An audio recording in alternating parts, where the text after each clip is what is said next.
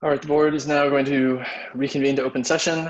I'm going to start with roll call since we're all remote.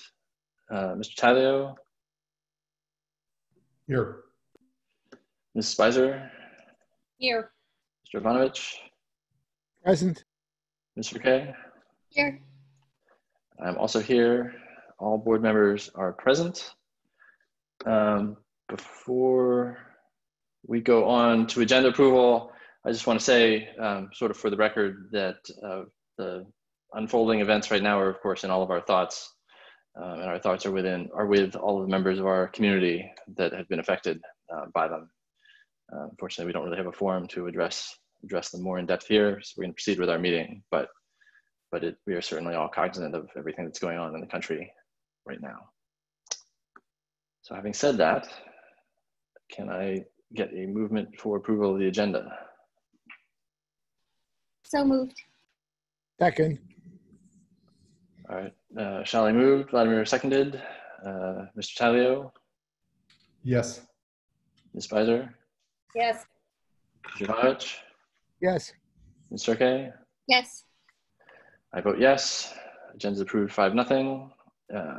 There was nothing to report out from closed session. No action was taken. So we will move on to D4, recognition of retiring employees.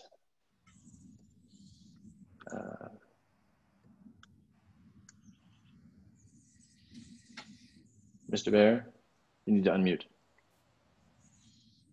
Thank you. Just verifying, Marcy, are we prepared with all of our retirees, and are they all here? I'm looking for them right now. If you would like to start, we can start with Susan Evard. Great, and if they could, have you asked them to raise their hand? It would be helpful, please. Thank you. All right. This year we have a number of retiree employees who have been with the school district for some time, and it's always a bit of a sweet sorrow to see them go after so many years of contributing to our school district. So we want to take a few minutes to recognize those people here tonight and say a few words and allow the board to recognize the service they've provided. So we're going to start with Susan Evard. Is Susan here, Marcy? Sorry, this is a little strange. Yes, Susan, you should be able to unmute your mic and you should have access to your camera. And yes, for those other retirees here, please raise your hands to make it easier to find you in the list. I'm here and I've unmuted. Terrific, thank you. All right, Susan has been our secretary, school secretary at Covington. Nice background, Susan. At Covington for, is it 15 years, Susan?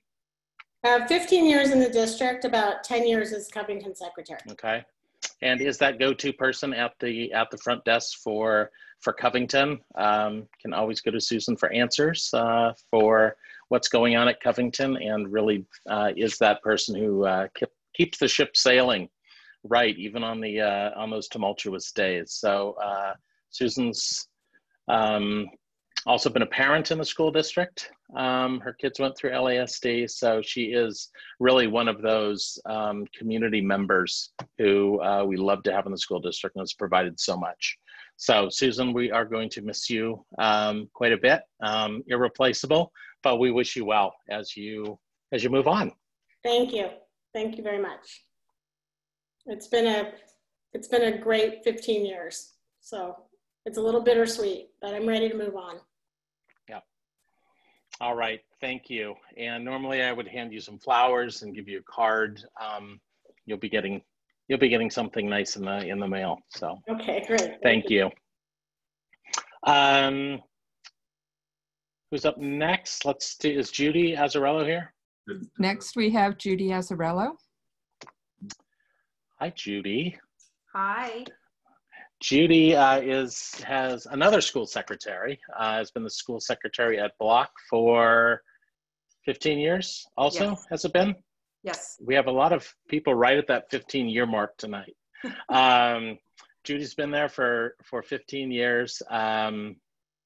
As again, just done a tremendous job as the face of the school. I know she was school secretary when Sandra was at Block, as principal as well, and really does. A middle school is a tremendously busy place with busy adults and busy kids, and it really does take someone special to keep all that in order, and Judy's done a terrific job of that over the last 15 years. And again, we're sad to see you go, but very happy for you and what lies beyond for you. And I know you're moving out of the area, and excited about that as well. So congratulations, and thank you so much, Judy. Thank you, Jeff. It was a privilege.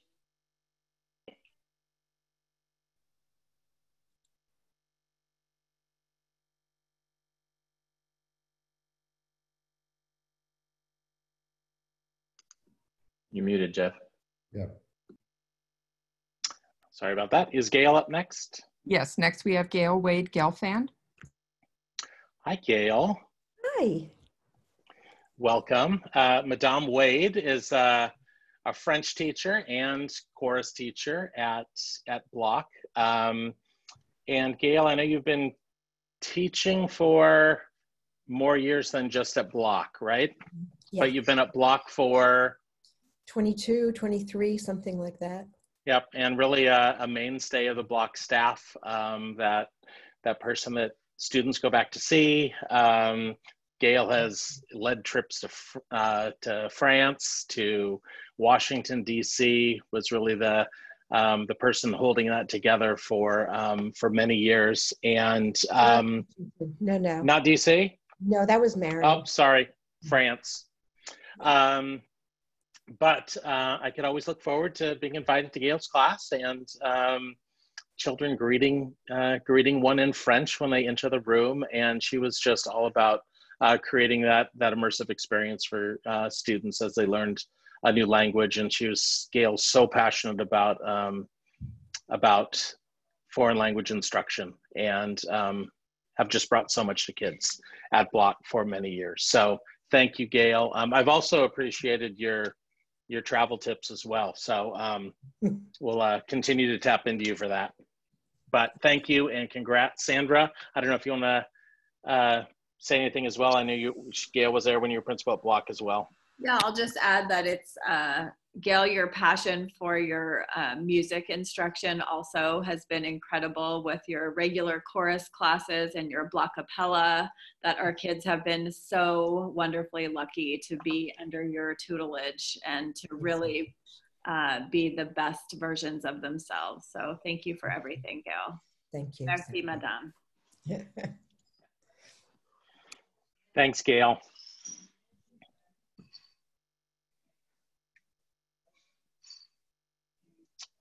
Who was up? Trisha McKenzie? Next we have Trisha McKenzie, yes. Excellent. Hi, Trisha. Long time no see. Oh, you're muted, Trisha.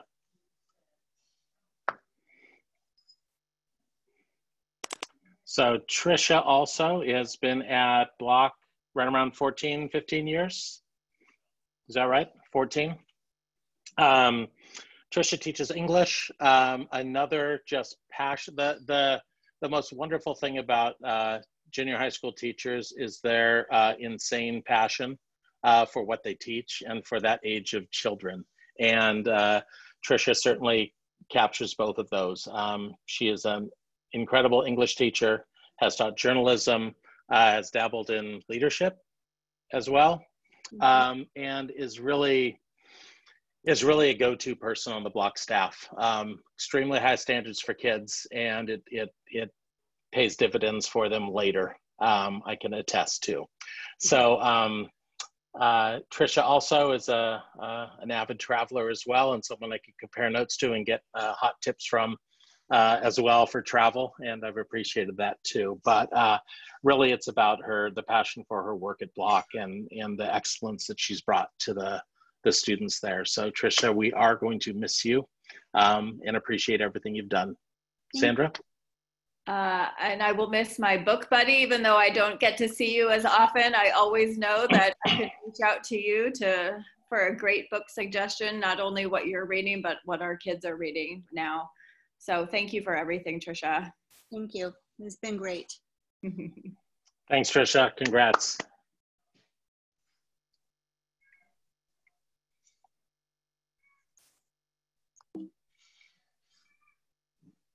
And next we have Lisa Swarbrick. Hello. Hi, Lisa. Whoops, you can't see me. There we Not go. yet. There you are.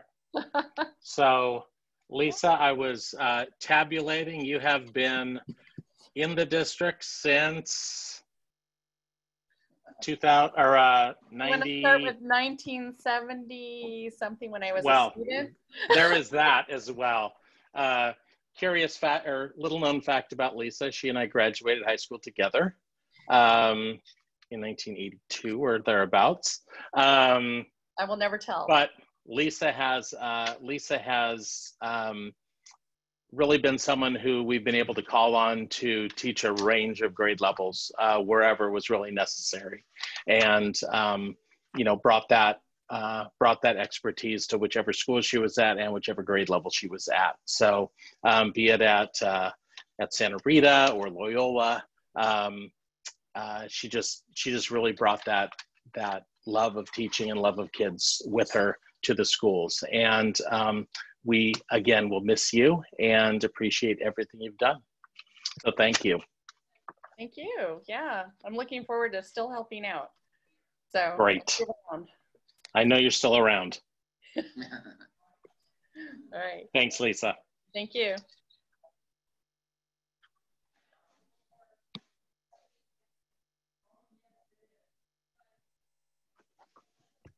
And next we have Jolene Welsh.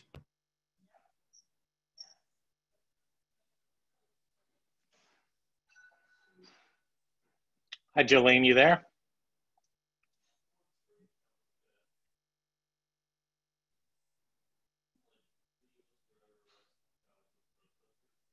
Jolene is currently muted. I will see if we can unmute her. There she is. Hi, Jolene.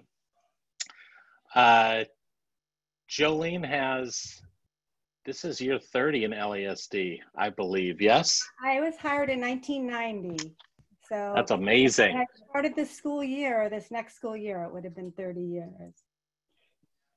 So Jolene too has served in a few different roles. She currently is a PE teacher, elementary grade PE teacher, has really brought an excitement and passion for that. If you haven't followed Jolene and her pets on her teaching, you might want to do that.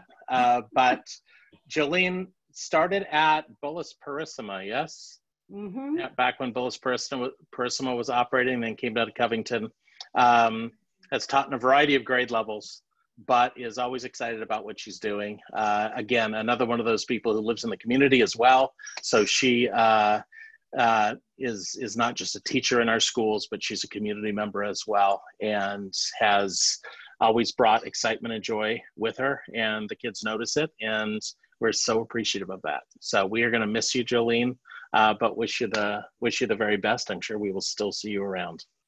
I want to say thank you to the board, and just for all my years as a teacher and a parent, I've always felt supported as a teacher, and I've always felt as a parent that my children have gotten an amazing educational experience. So thank you very much. And Randy, I'll miss seeing you around, but I am ready for new adventure. So here we go. All right. I like your, oh, you can't see it, damn it. My sign, yes. Somebody was throwing that away a long time ago and I kept it. I like it myself. Thank you. All right. Thanks, Jolene. Bye-bye.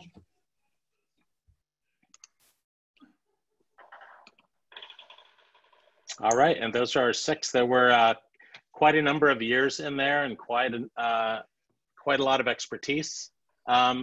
that's leaving our district, but we always feel good that we are able to really capture new, exciting folks as well, who bring that same level of passion and same level of interest to our kids in our classroom. So we'll certainly miss that group of folks, but look forward to what lies ahead as well. Yeah, we certainly appreciate everybody's service. I know we have some other teachers leaving as well, probably not as long tenured, and we really appreciate all of the service that all of them give, even though we don't have time to recognize them each individually. All right, D5, superintendent's update. Yeah, just a couple of items to make the board aware of.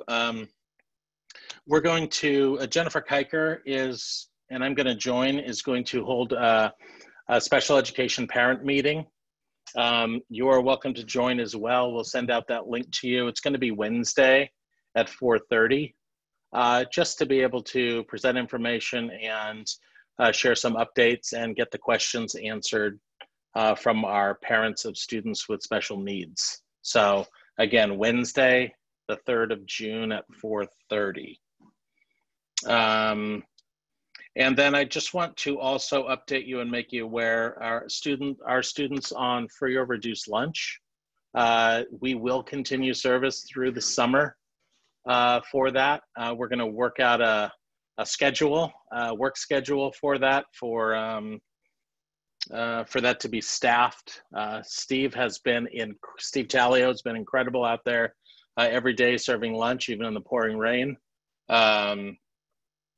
But it's, you know, as this unfolds over the summer, we want to make sure that we have it well staffed. And so, you know, we are serving breakfast, lunch, and dinner to our students on free and reduced lunch.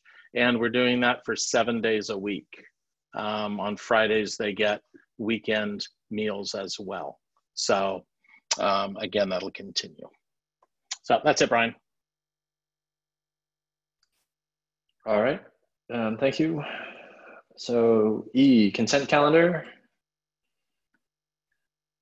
Does anybody have any comments on the consent calendar or want to make a motion? Not everybody at once. I move that we do E1 through E3 on the consent calendar. I don't think I've ever moved for that. In second that. Okay. All right, motion by Jessica, second by Steve. I will do a roll call vote. Steve. Yes. Jessica. Yes. Vladimir. Yes. Shali. Yes. I vote yes. Consent calendar is passed 5-0. We will move on to F, employee request to address the board. I believe Amanda Jean-Guy is going to speak for LATA.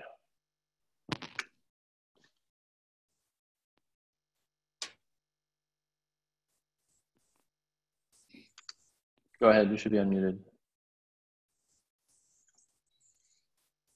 Thank you, board and LATA community. My name is Amanda Zongi, and I am the union treasurer, and I'm also a special education teacher at Santa Rita. LATA is excited to honor our retirees tomorrow at our end of the year virtual celebration. And it's been really great to have those weekly town halls. And we greatly appreciate the communication. And we also hope that as the planning moves forward, that LHA hopes that teachers and students' safety is prioritized during the decision making. And we just want to thank you again for everything that's gone on this year as the board and as, you know, our administration has made a lot of tough decisions. So we thank you.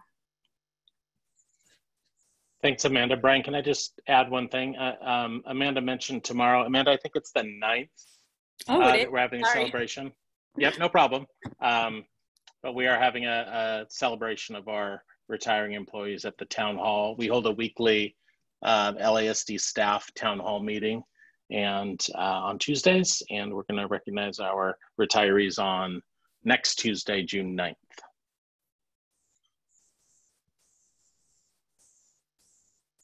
All right, thank you. I don't think we have anyone from CSEA. So we're going to move on to community comments. This time is reserved for the public to address the board on items not on the agenda. Community members wishing to address the board are allotted up to 3 minutes per speaker. Do we have anyone who wishes to address the board on any item not on the agenda? If you do, if you're on Zoom, you can raise your hand.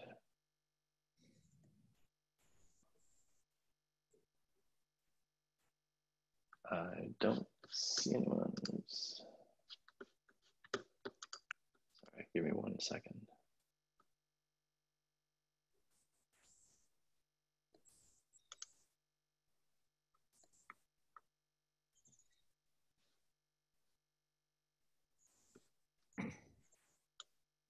Okay, still not seeing anybody, so we will move on to action and discussion items. Item H1, summer learning for all in LASD. Mrs. McGonigal will present the plans for summer learning for all in LASD to be launched to families on June 1st, 2020. Go ahead, Sandra. That was last week's agenda item. Oh, whoops, sorry. Yep. I have confused myself. Reopening for the 2020-21 school year. Had a little panic moment. I was like, whoa. Sorry. Yes, that's last week. This is this week. Mr. Bear, go ahead. Yes. So we, I'm going to have our Director of Communications, Sarah Stern-Benoit, join on this to be available for any questions as she monitored and tabulated and created the survey. But wanted to give you an overview. We, as part of our effort to continue to refine our work and look forward to what the plans for fall may be, which we're still not sure of yet, but we wanted to make sure that we took feedback from 3 groups, our students, our teachers, and our families, to understand both what their experience was through these last 10 weeks of virtual school and any areas that they could identify for improvement. So you're going to hear results from those 3 groups, and the feedback was dense, and it closed on Friday. We have compiled it in the last couple of days and look to give you overview of each of the survey groups, and then some common threads that we identified, and then looking at the go forward. So next slide, Marcy. First, with our students, we surveyed our students in grades 3 through 6 for this particular survey. Bob Nunarula and Keith Rocha, the principals at Egan and Block, also have surveyed their 7th and 8th graders. We don't have that included in here yet, but we had, of our 3rd through 6th graders, we had just over 1,400 participate, which was a solid number. It was assigned to them, so there was some good reason for them to complete it. So next slide, just an overview of schools that were represented. Good representation there across our district. Next, grade levels represented. Again, pretty appropriate distribution there. And then the next one, we just checked in with how they were, next slide, how they were feeling. Just kind of a 1 through 5. I'm feeling bad, please check in on me, so I'm doing great. Generally, our students are doing well. Those that indicated they're feeling bad, please check in. We're doing follow-ups with those students to see how we can help. But generally, 4.1 rating, which is pretty strong. Our kids are, in general, holding up well during this sheltering in place. Next slide. Question 6 asked about whether or not students, what their perception was. Do they have a daily schedule for work at home that works for them? almost 85% said yes, they do. So that's a strong number. We're glad that the routine has been solidified at home. Next slide. Next slide asks whether they have a way to contact their teacher if they have questions. And you can see the range of responses there. I've emailed my teacher and received help. Over 70% of them. Posted a question in Google Classroom and received help. 40% have done that. Other resources, and then I haven't needed help. So students appear to understand how to reach out for that help if they've needed it. Next. This one's about how much time they're spending doing schoolwork. And this one was asked about each day this week, the week they took it, which was last week. You can see the majority of students are spending about 2 to 4 hours. It's not quite a bell-shaped curve, but it's a 77%, 78% are in that 2 to 6 hour range. A few spending more than 6, and almost 17% spending less than 2 hours each day. So next slide. This is just a general feeling question, a perception question. How does the work level feel to you? This one's pretty bell-shaped. 73% feel like it's about right. 15 are stressed, it's too much work, and then 10% feel like there's not enough work. All right, next. How much help have you been able to get from adults or older siblings at home? So the range here was from the green bar that I don't get any help to the orange being pretty solid that someone's available when I need that help. You can see this came in at 3.9 as an average. So it is definitely skewing toward the students are getting help when they need help.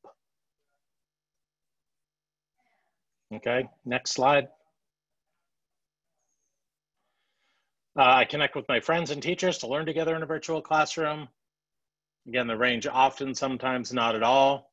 Often and sometimes being the overwhelming response, with 94% saying that they often or sometimes connect with friends and teachers to learn together in a virtual classroom. 6% saying not at all. Okay, next slide. This one was an open-ended response. What's the best part about virtual school? These 5 were the most frequent types of answers as they were reviewed and evaluated. You can see that the best parts that students felt were that flexibility of schedule, ability to learn at their own pace, go to school in their pajamas, able to sleep more was a positive, recognized positive for them. It's less work was a common response. More time with family, which was a positive response as well, we felt. They also like the Google Meets, that FaceTime with teachers and friends, that social interaction that they're craving during a time like this. And they really felt like they were still learning despite there not being school, right? I assume that means in-person school. Next, when we ask students about the hardest part about virtual school, these are the social things. Missing friends was very frequent. It's hard to get help from the teacher, long response time for help, staying on task, missing that working with a teacher in person. Too much work and too hard was a common response. Some felt nothing was hard about it. Tech issues were an issue, and then just that general, similar to the first response, just missing being at school. And then 14, what do you miss most about being at school? Friends, of course, the answer we would expect. Teachers, recess and playground time that ties closely to friends, and then just being in that classroom, that social environment. So these really speak to the social elements of school being missed. Okay, so if we roll forward, 177 total responses. Sarah, are you there, Sarah? I am here. What's the 1210? Oh, I'm sorry. I meant to fix that. Let me look for that number and I'll get back to you. Sorry about that. Okay, thank you. All right, moving ahead. So 177 teachers out of 225 or so, the strong response. You can see that the responses came from across the grade levels. Next slide. Across the schools. And next, we asked what's going well for students from the teacher's viewpoint. Live class meetings, just the LMS, the learning management system of Google Classroom, Google Meets, which is similar to live class meetings, one-on-one time with students, that would be through Google Meet as well. And then also teamwork with colleagues, sharing the load, figuring this out together was another common response. Looking at the next question, additional support needed to effectively teach. This is kind of that prospective look. What else do we need? Tech training, additional device, equipment, or tools, student and parent engagement, parent communication was something that was a common answer from teachers. They need planning time to go forward and elevate their work. Other additional student supports for those students who might be struggling or were having a harder time connecting with, and then guidance on curriculum. And we think that one's really tied to this idea that in this environment, it is difficult to address all content areas to the same degree as when in person. So that guidance on what is most critical. All right, moving on. We asked about some specific areas if they felt they needed additional training in it with any of these tools.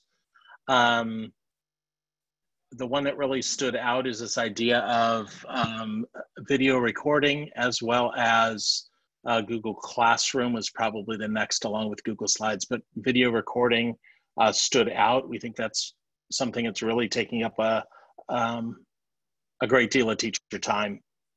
Moving ahead,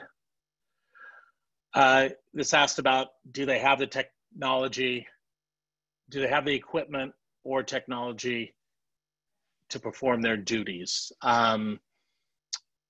I think we have found that Wi-Fi and internet connection became an issue for some as we were pushing to do more and more live work. Also problems with devices that aren't functioning properly.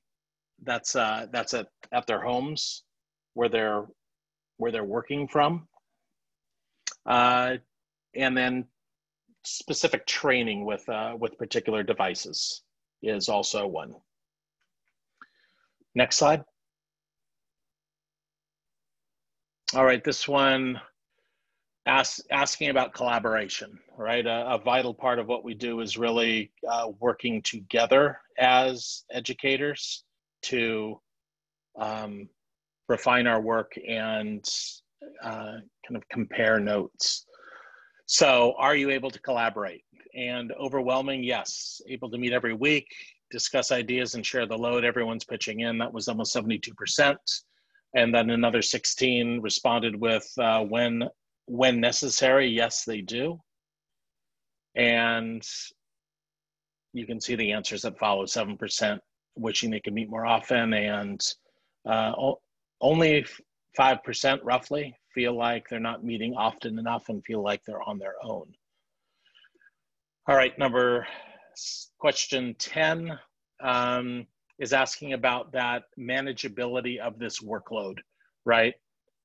Recording videos, checking in with students, small group meetings, office hours, grade level meetings. Is this manageable? You can see strongest responses were kind of in the sort of range, from kind of. There are some days I feel like it's too much. And then for the most part, I feel like I can manage it.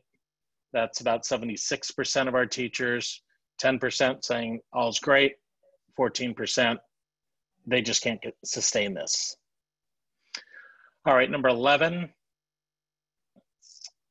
So this is really getting at the idea of, was it a lot of work in the beginning as you were getting this thing off the ground, but now it's become more manageable, right? We wanted to get at that idea.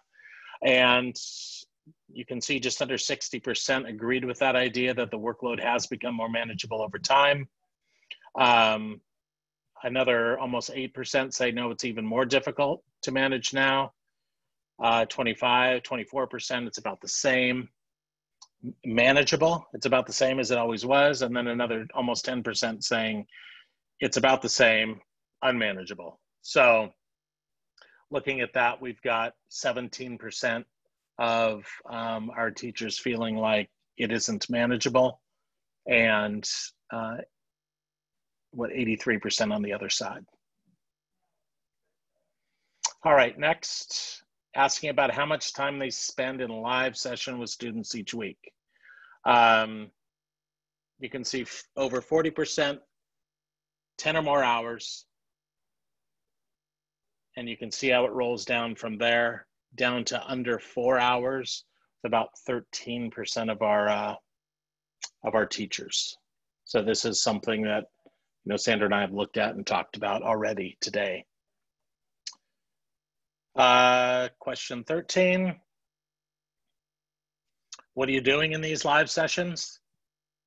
And this they could have chosen them all if they're doing all of them, right? But you can see the types of activities. 85% of our teachers are all doing community building, targeted instruction, and answering student questions. 65% are doing some form of direct instruction. And question 14, what's their prep time look like each week? This is just the time preparing to be online with kids in whatever they're doing. So you can see that over 50%, 57% are spending more than 10 hours preparing, and then it rolls down from there. Under 4 hours, we have 6% of our teachers in preparation for online teaching. Okay, next slide. How much time they spend commenting on student work and emailing parents, right? This is kind of that feedback idea. And you can see the breakdown there. Again, the scale is still the same, from under 4 hours, 5 to 6, 7 to 8, more than 10 hours. If you compare the last two slides, you can see that the proportion of responses evens out. There's more time being spent preparing. Overall, less time being spent commenting on student work and emailing parents. This is another area Sandra and I talked about, because this really has to do with feedback and assessment, and helping kids understand how they're progressing. All right, next question asks about whether they feel supported by their team, by administration, by the Teachers Association, et cetera, if some sort of issue arises. This feedback is pretty strong, with 0 saying not at all, up to a high saying, yes, I feel supported, and together we're able to resolve issues, with 57%. Happy to see that 0 people said not at all. All right, moving on. This is just getting at their state of mind, how they're feeling right now. And you can see 2/3 of the teachers exactly said, on most days I feel good, some days are more difficult than others. Only 5% said they're overwhelmed and most days are very difficult emotionally, and 22% feeling good, happy, and healthy, knowing that this is all difficult. All right, moving on. Question 18. This is getting at this idea of whether or not they're taking care of themselves, self-care. They could have answered any or all of these. It's asking about what they have in place to make sure they're taking care of themselves. You can read through the responses there.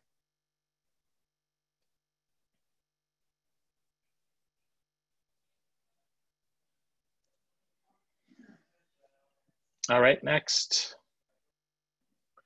Again, this is looking forward, asking them about what measures would need to be in place to make them feel safe to return to work. Again, check all that apply. So the first 5 get at processes, protocols, equipment we can have in place. Social distancing, more cleaning, protective equipment, reducing class sizes, no large group activities, all garnered strong support. I think of note here is that we do have 20% of teachers at this time who are reporting that they're not comfortable returning to the classroom, and if they're given the option to teach virtually, that's what they'd like to do. All right, next. Kind of getting at a similar question or similar thinking. If the district is able to open all campuses to all students in August, we want to know what statement describes their mindset. And you can see almost 73% say they're ready and understand there's going to be social distancing requirements.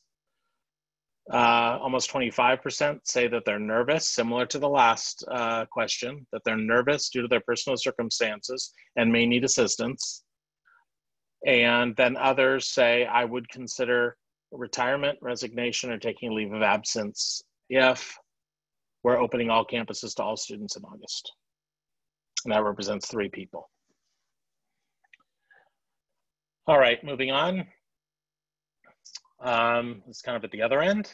If the district needs to continue with a 100% virtual school model in the fall, we want to know the statement that best describes their mindset.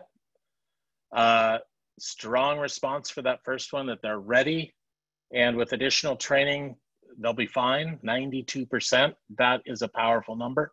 So feel really good about our teachers and their mindset there and where they are. You can see 6% say that they're struggling, that they feel like they're struggling more than their colleagues, and they're going to need even more assistance. And then again, if we're back 100% virtual, we have two people who will say that they'd consider retirement or taking a leave of absence. All right, 22. If the district opens in a hybrid instructional model, right, which means somewhere in between those 2 bookends of we're all back physically or we're 100% virtual, some kind of hybrid of the 2. Again, we're asking about their mindset, and they could have selected any or all of these. If given the option, I'd choose to teach 100% virtual. If given the option, I'd choose to teach 100% live. And they'd be comfortable splitting the time between virtual and live. So it gives us a sense of where people's sentiments are. Moving forward, we'll talk about what's next a little bit later. Our parent survey here.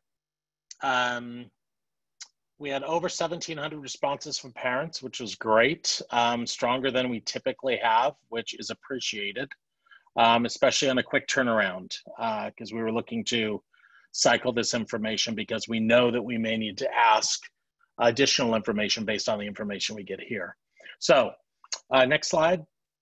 We had a pretty good distribution of grade levels represented, which is nice. Next, good representation of schools as well. Next, question 3. Does your child follow a set schedule for work on academics? And you can see the responses there, 60% yes, 12.5% say no, and sometimes is probably an understandable answer here. Another 28% saying sometimes. Next, this is asking about the amount of daily time your child spends in virtual school.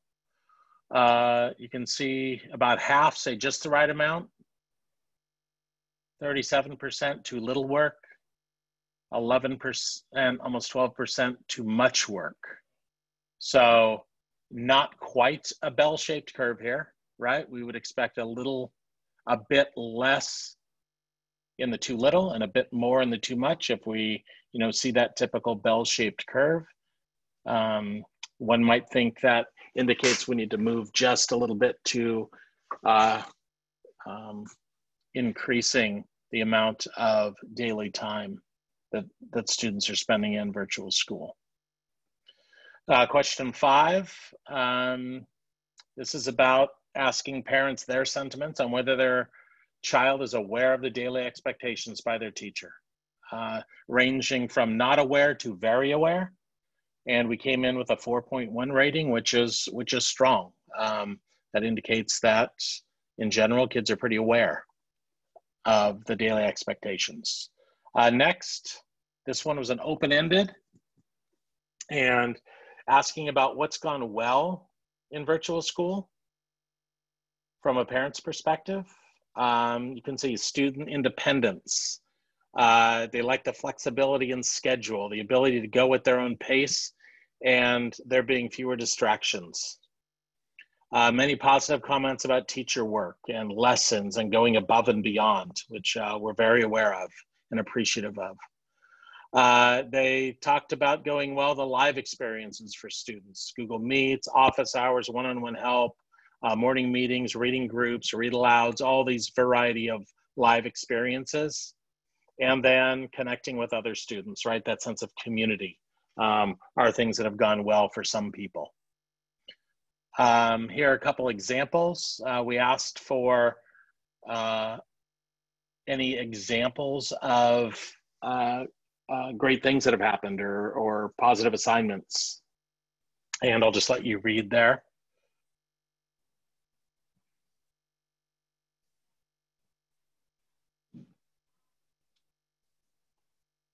And next, there's a couple more.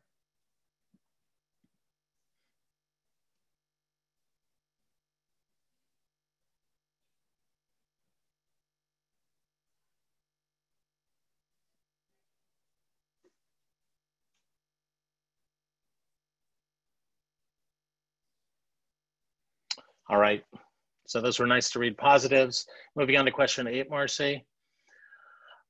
This was, where does your child need the most support and encouragement with virtual school, right?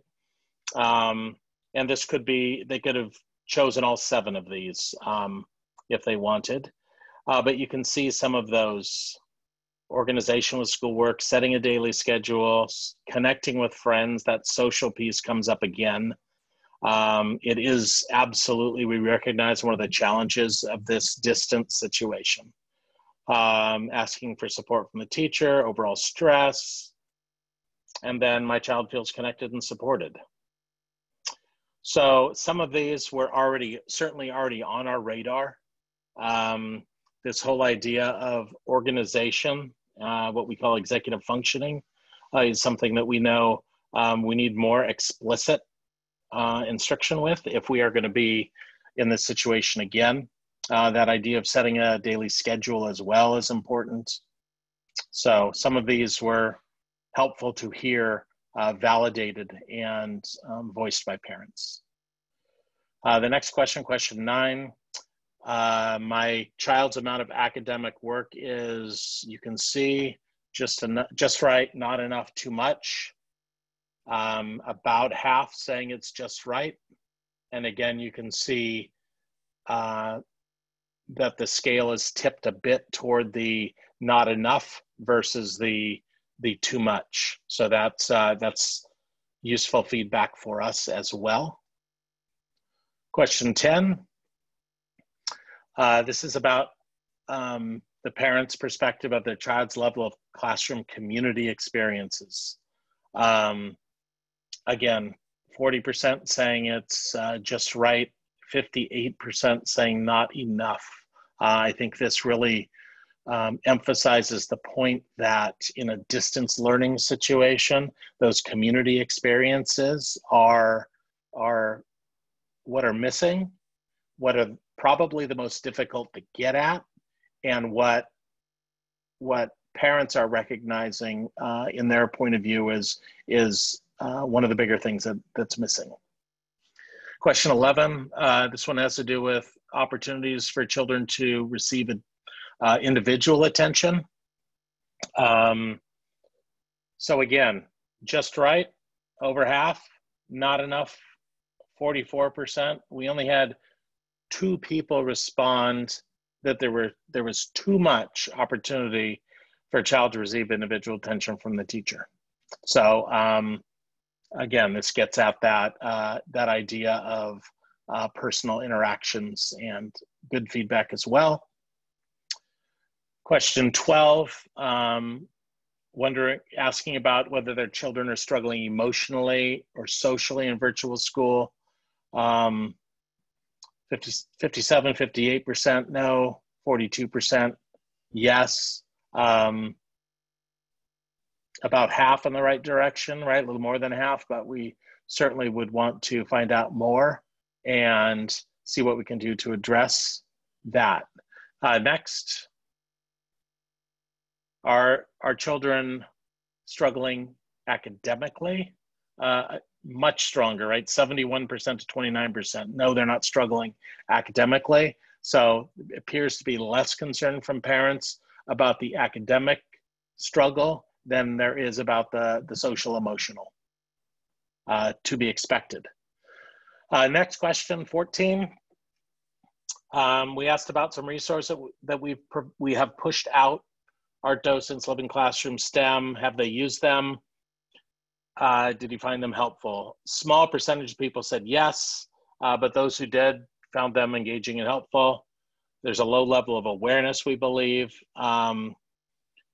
Comments expressed frustration. This is an important one, I think, about those being optional. I think this gets at the idea, just as I've emailed back and forth with a few parents, there is a difference between the parent requiring a child to do this and a teacher requiring a student to do whatever assignment it is, right?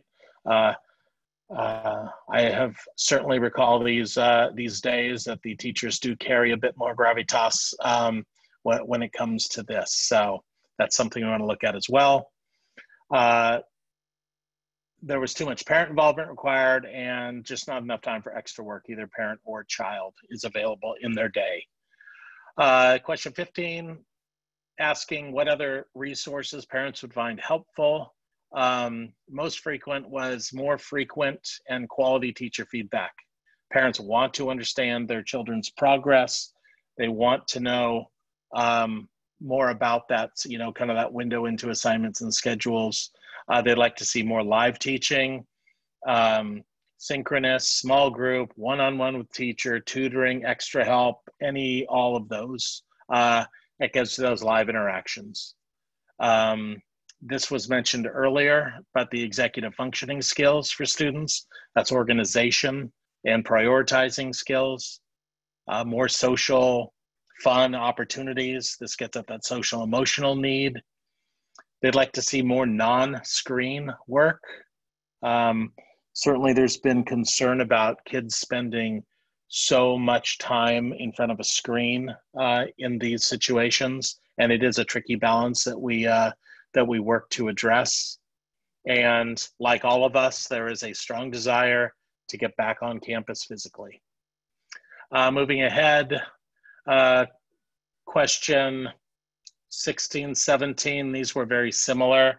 There were similar responses to the last, wanting more teacher feedback, more communication on student progress. Parents want to help their kids, more live interaction, more social, more time spent on schoolwork or in virtual school for kids. That, as we read those, that doesn't necessarily mean in front of a screen, but it just means more time dedicated to the work. They would like to see their kids working more. And not surprising, many voice a strong desire to go back to campus. So moving ahead to the last few, what measures would need to be in place for you to feel safe having your children return to school in August, right? This is akin to the question we asked the teachers, but we asked this of parents for their kids. You can see that social distancing, protective equipment, small class sizes, reduced events are all seem to be expectations. And almost 18% of our parents at this point in time indicate that they are not comfortable sending their kids back to school in the fall physically.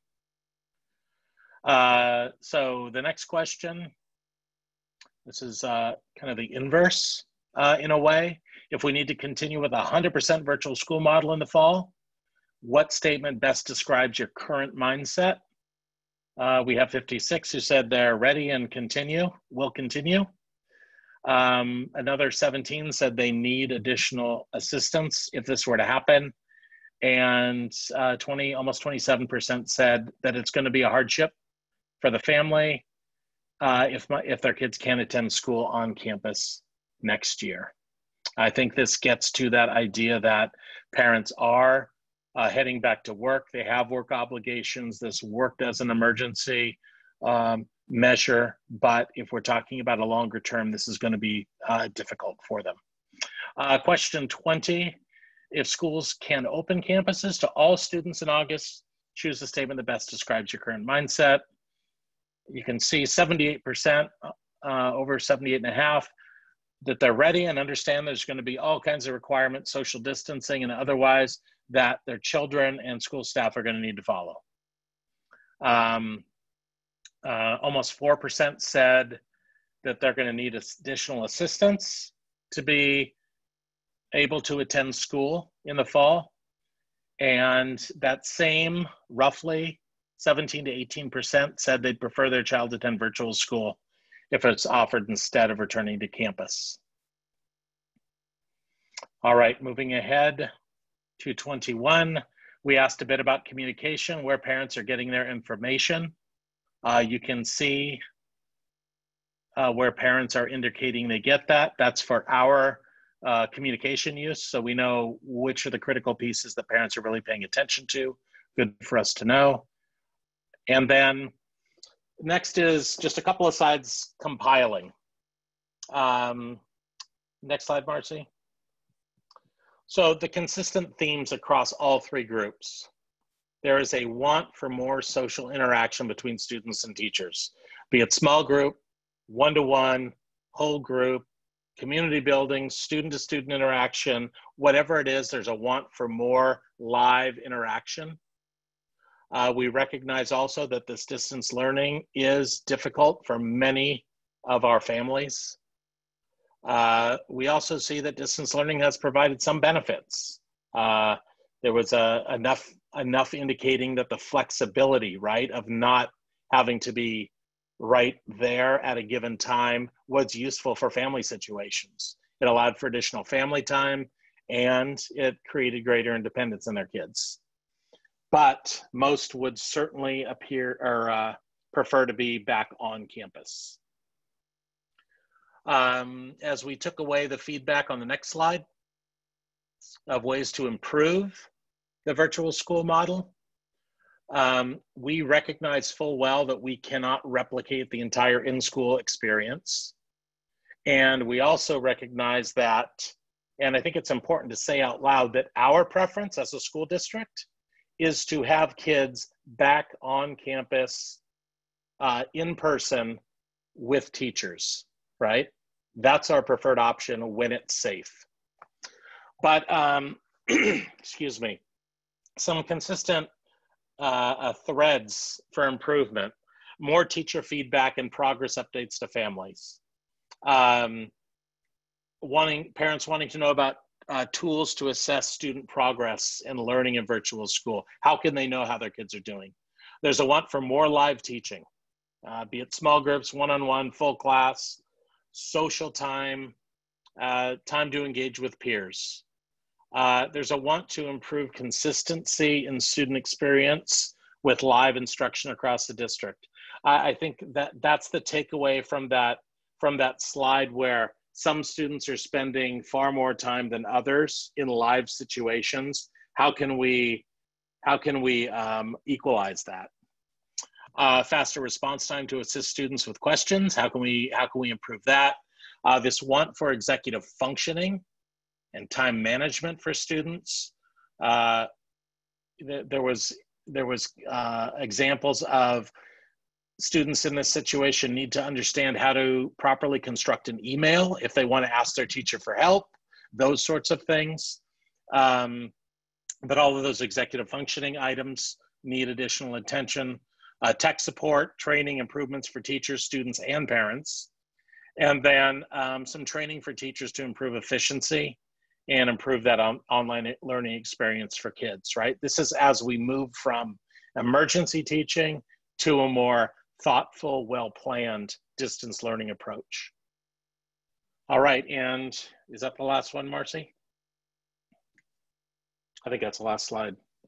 All right, so that was our survey of the 3 groups.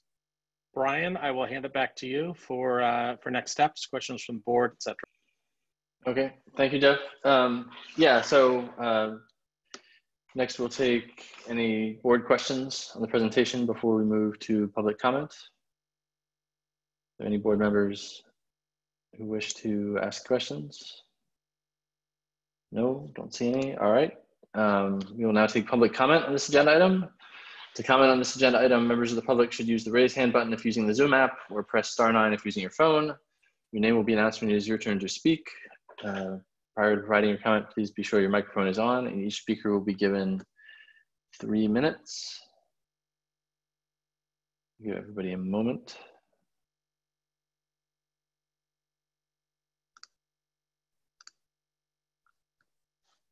I'm not seeing any hands.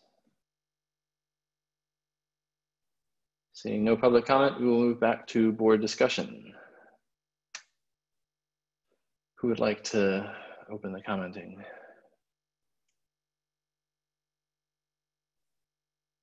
Anybody? I will. Usually. Go ahead. First of all, I know that the rest of the board feels the same way, but we need to thank our teachers enormously for the work that they've been doing. It's over and above what other districts are experiencing, and I know that we're very, very happy that they have done so. And to reiterate again, the fabulous work that they've been doing. I have a couple of comments about individual questions here,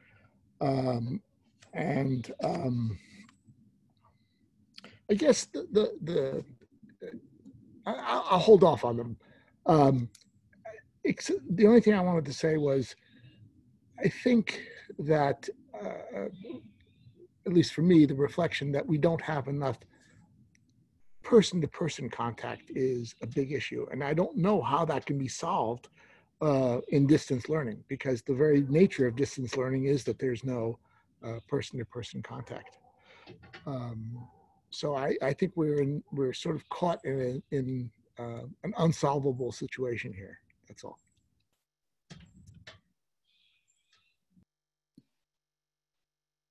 Go ahead, Charlie. This was quite an exhaustive survey, so thank you so much for doing this. There's a couple of things that jumped out at me that kind of worried me a little bit. So, for example, in the questionnaire that went to the students, and I didn't write down the question number, but it's kind of early, about setting up a daily schedule. And 15% of the students said that they didn't have a daily schedule. And in the parent survey, a similar question, 12% of parents said that there was no daily schedule. And I'm just kind of curious as to why, or is there a way that we can help our students? I mean, if we do go into some sort of virtual learning format in the fall, I think maybe part of the training we need to give our kids is how to set up a daily schedule. Like it's a bit of self-discipline, and I'm just kind of wondering how we can support our kids. The other one on the student survey, question 12, it's about connecting with friends and teachers to learn in virtual school. I was really concerned that 81 kids said not at all. And I'm not really sure why, or if you have any insight into why. Is it an issue with having the proper device tech, connecting to the internet? Or is it something else, that they're feeling more isolated and don't know how to reach out? So I was kind of worried about that. And then kind of similarly in the teacher survey, question 9, 6 teachers felt like they're on their own, and another 9 teachers said that they wanted to meet with their peers more. It kind of made me feel very sad that teachers feel like they're on their own and they're unsupported. And I don't know if there's a way of following up with the teachers who responded, those 15 teachers, to see why, like just to go a little bit deeper into why they answered that way in those questions. That's it. Brian, do you want comments? Yes, by all means. Okay. Sandra, do you want to comment on a couple of those? Sure. Shali, we are planning, we have a running list of kind of supports that we can build centrally for students around executive function for the start of the school year. If we're in a hybrid or an online system, around scheduling, around kind of just basic communication. How do I communicate with adults in my system? How can we help them function better within the system that we want to create? And we are working on creating a more aligned organizational system so it feels familiar teacher to teacher and school to school, which I think will help teachers and students especially feel like they have a better handle on what that looks like. And families too. Yeah, and families, absolutely, who we know right now many have multiple children with different teachers and or at multiple school sites and have been kind of juggling what those different systems look like. So we are working around some alignment in those systems, and we'll be able to support students better. Trying to look at my notes. I think the question that the number of students that they're not at all connecting, right? And I don't know if that's an overstatement because we have contacted every one of our students, but it's that whether they are regularly tuning in, if you will, right? And I think some of our teachers have provided lots of optional times for kids to connect. But I think it went to one of those earlier slides, right? If it's optional, we certainly have students who are going to choose not to opt in, and then the parent is feeling frustrated because they want their child to connect, but the kid doesn't want to. So that's something we're definitely working on, increasing the amount for next year, if we are hybrid or online, of that required connections. And I think with the last one you brought up, Shali, that the number of teachers feeling like they're on their own, right? I know Sandra's really working, because we've just discussed it a number of times, that how can we create that time for teachers to have a regular time for teachers to work together and collaborate and share the load in developing or delivering this, right? Because there is work that can be done collectively to really lighten the load for all. Yeah, and I think just to add to that, I think because we went in so quickly into kind of the emergency remote teaching, teachers established their schedules, right? They just kind of started because we had to start and nobody really knew exactly what it was going to look like or how long we were going to be in it.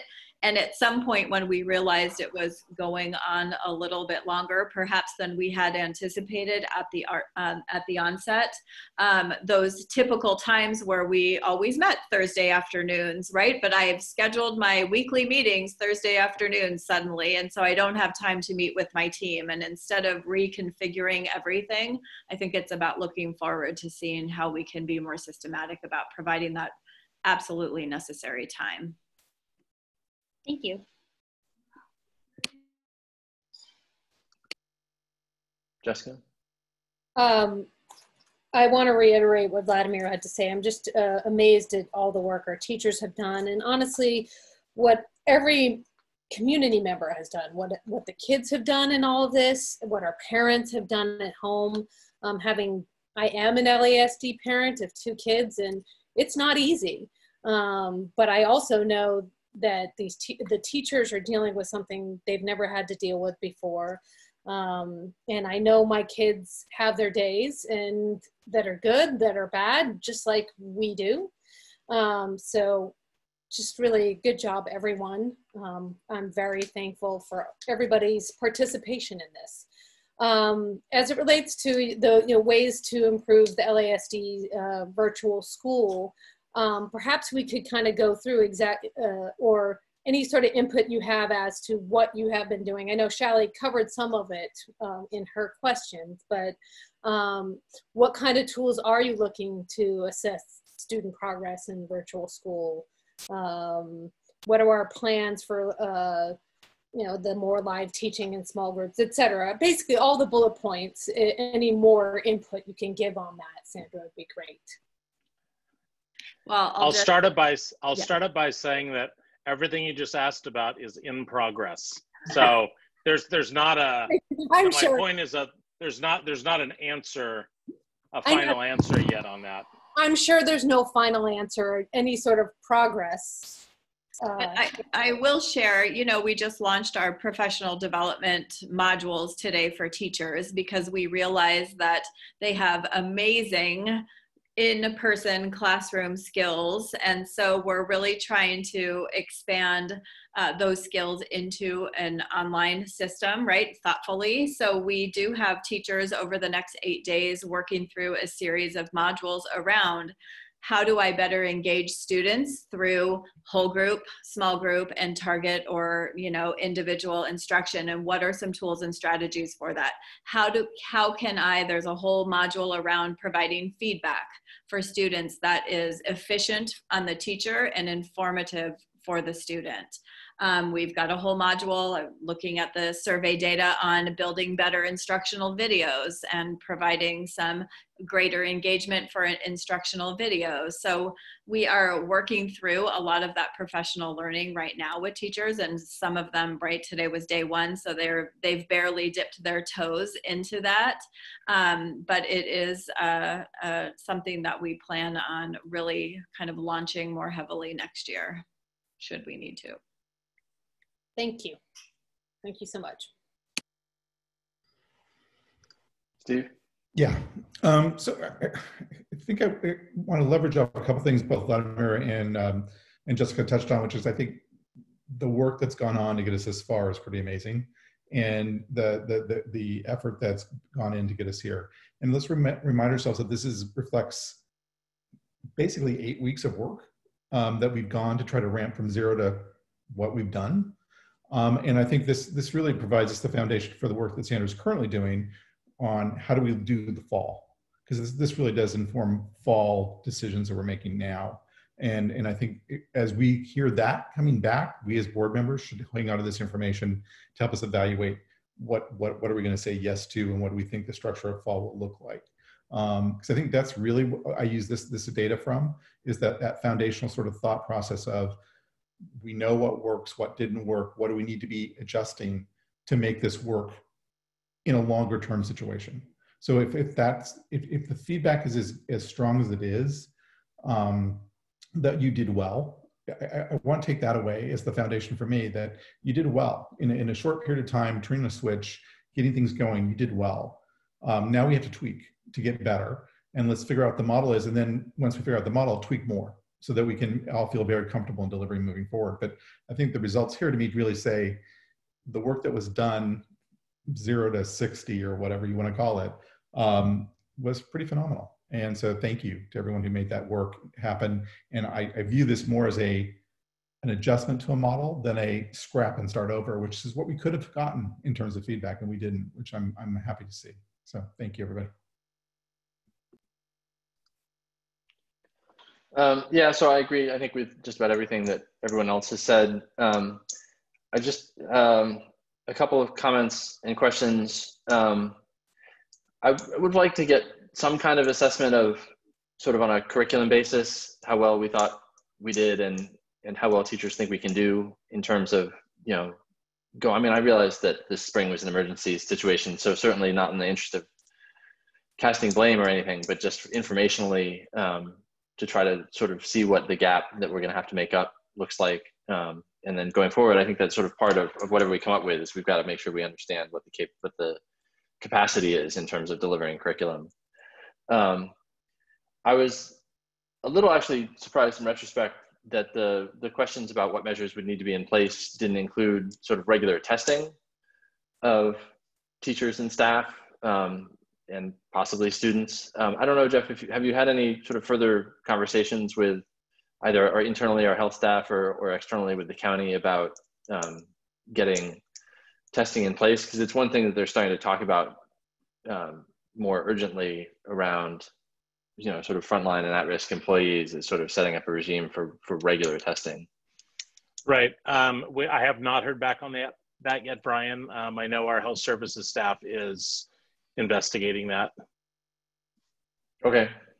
I mean, that's something I think we should certainly look into, right, is whether we can get essentially dedicated testing resources to make sure that we can raise everybody's comfort level as much as we can. Similarly, actually, and this is a random thought that doesn't really need a response, but a lot of the calls that we've been on have been emphasizing that preventative medical care, you know, has basically always been open and should certainly not be overlooked. So I wonder if it would be worth reaching out, especially about vaccinations, to our parent populations over the summer, just to make sure that we don't run into something unexpected there of things not being done until the very last minute because people don't realize that it's required and haven't been visiting their pediatrician as frequently as they otherwise would. So I know, I can't remember off the top of my head, but I know going into some grades, state law requires certain vaccines, and I just want to make sure that we're out in front of that in this whole unusual situation. And then, yeah, go ahead, Vladimir. I just wanted to elaborate on something that you said there. I think it would be worthwhile for us to be clear on what goals we have for either hybrid or virtual schools, for both students, for parents, and also for teachers. I certainly don't expect anything to happen along those lines. What goals are we going to try to meet until after professional development and after teachers have had a chance to look at what the options are. So later on in the summer, perhaps even up beginning in the fall, but at one point, I think we do need to think about what is it we can do and what are our goals in that area. And some clarity on that would be really nice, I think.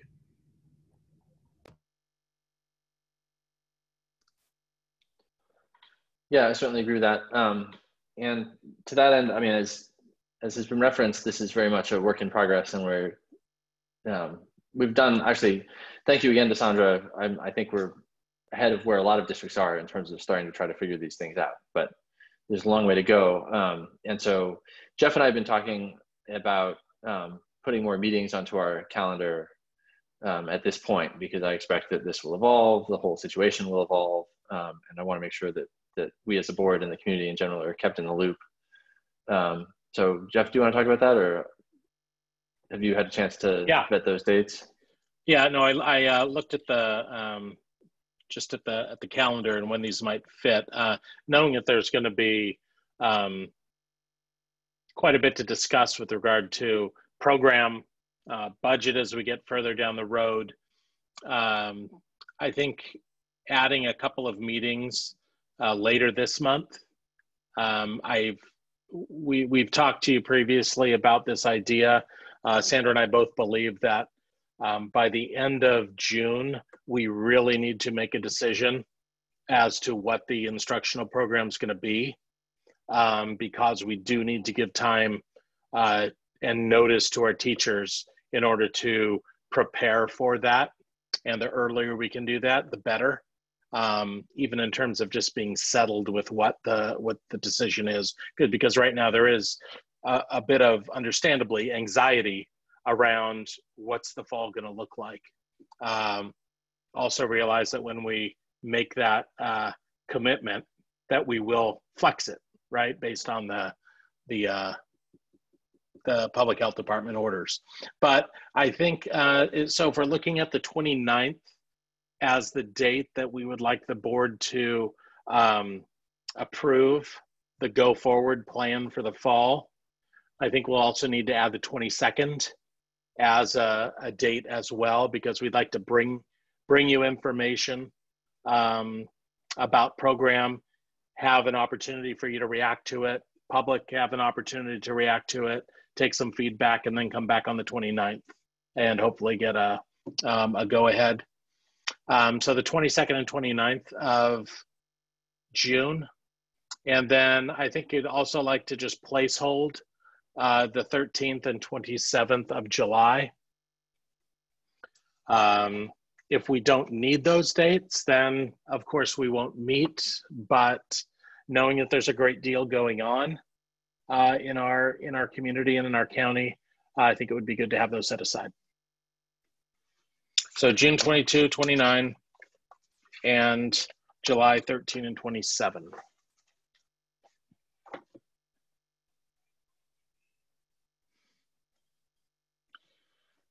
I'll also just put out there that Santa Clara County Office of Education has a similar survey out to what we sent to our parents.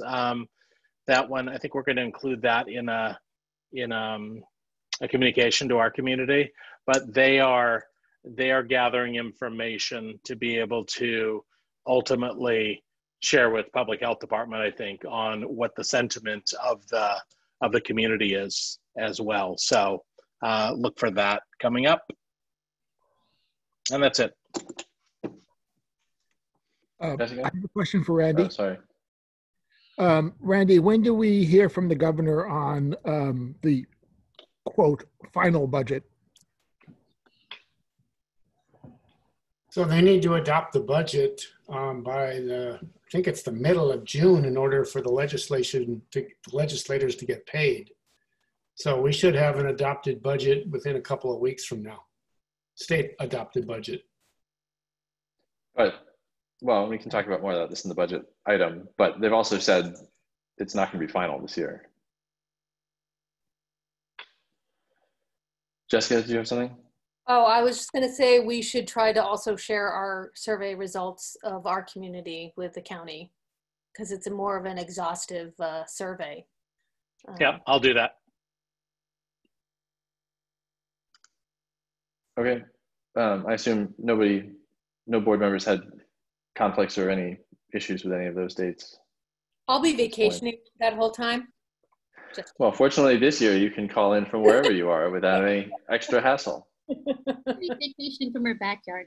Yes. Okay. Any further questions, comments? All right. Thank you, Jeff and Sandra. And we will move on to H2, Citizens Advisory Committee for Finance Annual Report. Mr. Kenyon. Our Citizens Finance Committee has continued meeting since they presented a mid-year report to you in January. And tonight, for their annual report, there's two committee members, Fred Gallagher, who's the current chair, and Curtis Cole, who is past chair, will present their end of the year report. We normally call it the annual report, but this year they may do some additional work over the summer, depending on what's happening with finances, and come back to you in the early fall. But here they are now tonight. And I think we're going to start with Fred when he's ready to go. Thank you, Marcy, for putting the slides up. Yep, good to go. Good evening, folks. Thanks to the board and the district staff for the opportunity to present the CACF presentation tonight. Fred Gallagher here, current chair of the Citizens Advisory Committee for Finance. And as Randy mentioned, Curtis Cole is going to assist in the presentation tonight. There's Curtis. So just a word about CACF. As you know, in 1989, voters approved a ballot measure which allows the district to tax property owners a per parcel assessment. We now call that the parcel tax. Each year, the district provides a specific accounting of how parcel tax monies are spent. CACF is charged with reviewing that specific accounting. In addition to that service, CACF performs financial and scenario analyses to assist the district and the Board of Trustees outside of that. So that latter function is where we're going to spend our time tonight. If you go to the next slide. Just by way of reference, 10 days ago, the state of California released unemployment statistics for the end of April. At that point in time, the unemployment rate in the state of California stood at 15.5%. We have not seen that level of unemployment since they started measuring in the current system, which goes back to 1976. By contrast, during the Great Recession of 2008, California unemployment was just over 12% for a period of time. So obviously we are in a period of an unprecedented situation. CACF, we got together as a group. We've leveraged some of our subcommittees starting back in April to look at scenarios and situations that could confront the district. We've actually boiled it down. We actually threw out most of the work that we went through because the situation was pretty dynamic. And so we boiled it down to a set of points that we wanted to deliver to the board and staff tonight. And so as part of that, we're going to, Curtis is actually going to review lessons learned from previous recessions and recoveries. I'll come back and review some recovery scenarios, and then we have some recommendations. So with that, over to Curtis Cole. Thank you, Fred. Thank you, board members. Marcy, if you can move us on to the next slide. And we'll try to talk about what can we predict about this disaster's impact on our district budget. And well, looking backwards, we can say that each recession is different, and no doubt this one will be as well. There'll be a new set of unknown unknowns. I don't believe anyone can be expected to know all the changes this one will bring, but we can be expected to know what the prior recessions suggest for us. And so we'll call out three categories of varying certainty ahead of us. First, we know the impact on the district's revenue is delayed by a year, and the county assessor's process and the impact on parcel values and assessments there.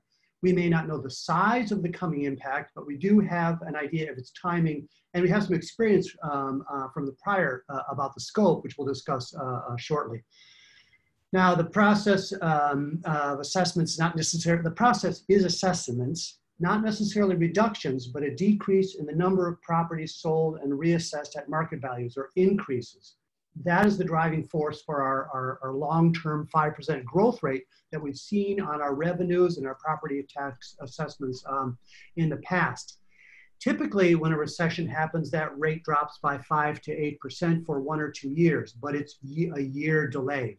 Rarely, and only once in the 27 years of data that I've got, did the revenue decrease. And that was 2010-11 with a 2% drop. And that was actually the second year of impact, which we'll show in a chart later on. But nevertheless, a smaller increase is just as damaging to the district's budget.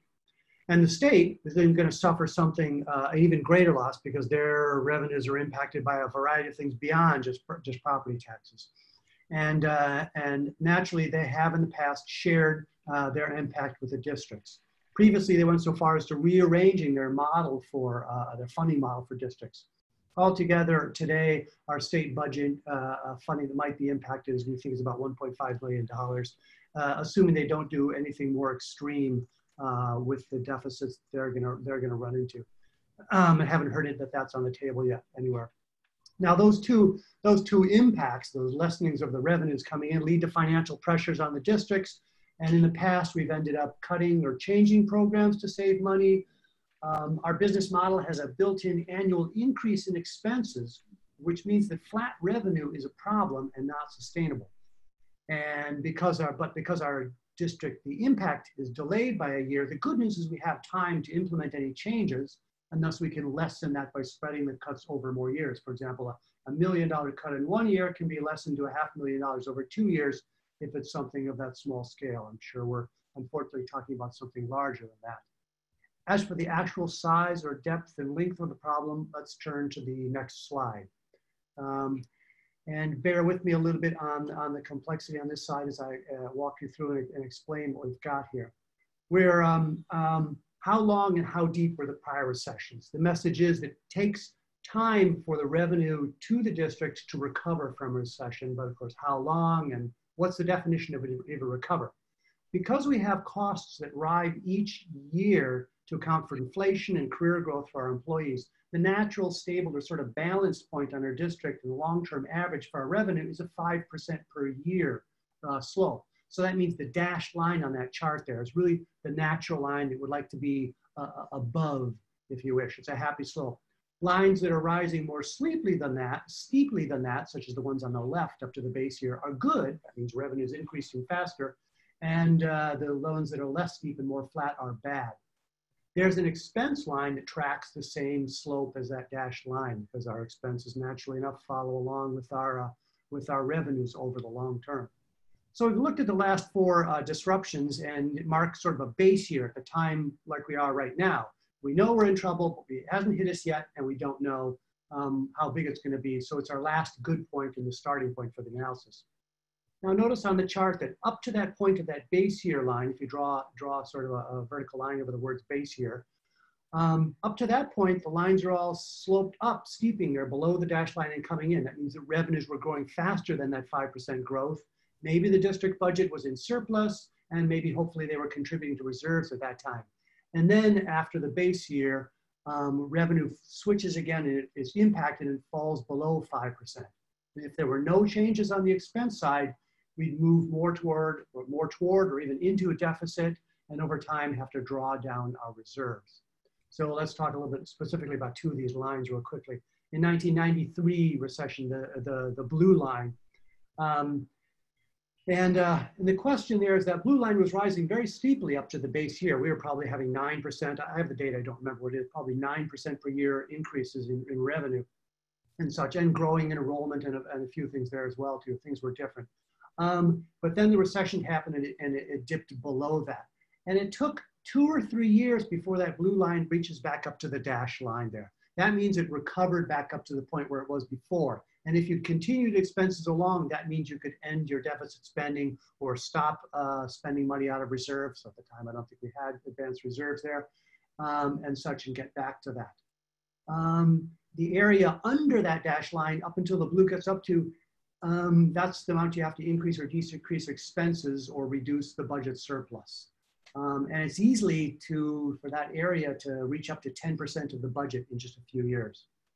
Now, 2008, more recent, was quite different, that green line. Now note that right after the base year, the green line dips below your 5% again. We had like a 2% growth instead of 5%. And then it actually dips even further down back to the $100 line or where we started 2 years before, because there was that 2% negative growth. We actually had revenue decrease from 1 year to another.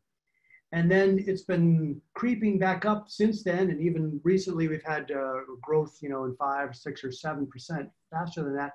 But it's never actually gotten back to the point where it would have been had we never had that 2008 financial recession.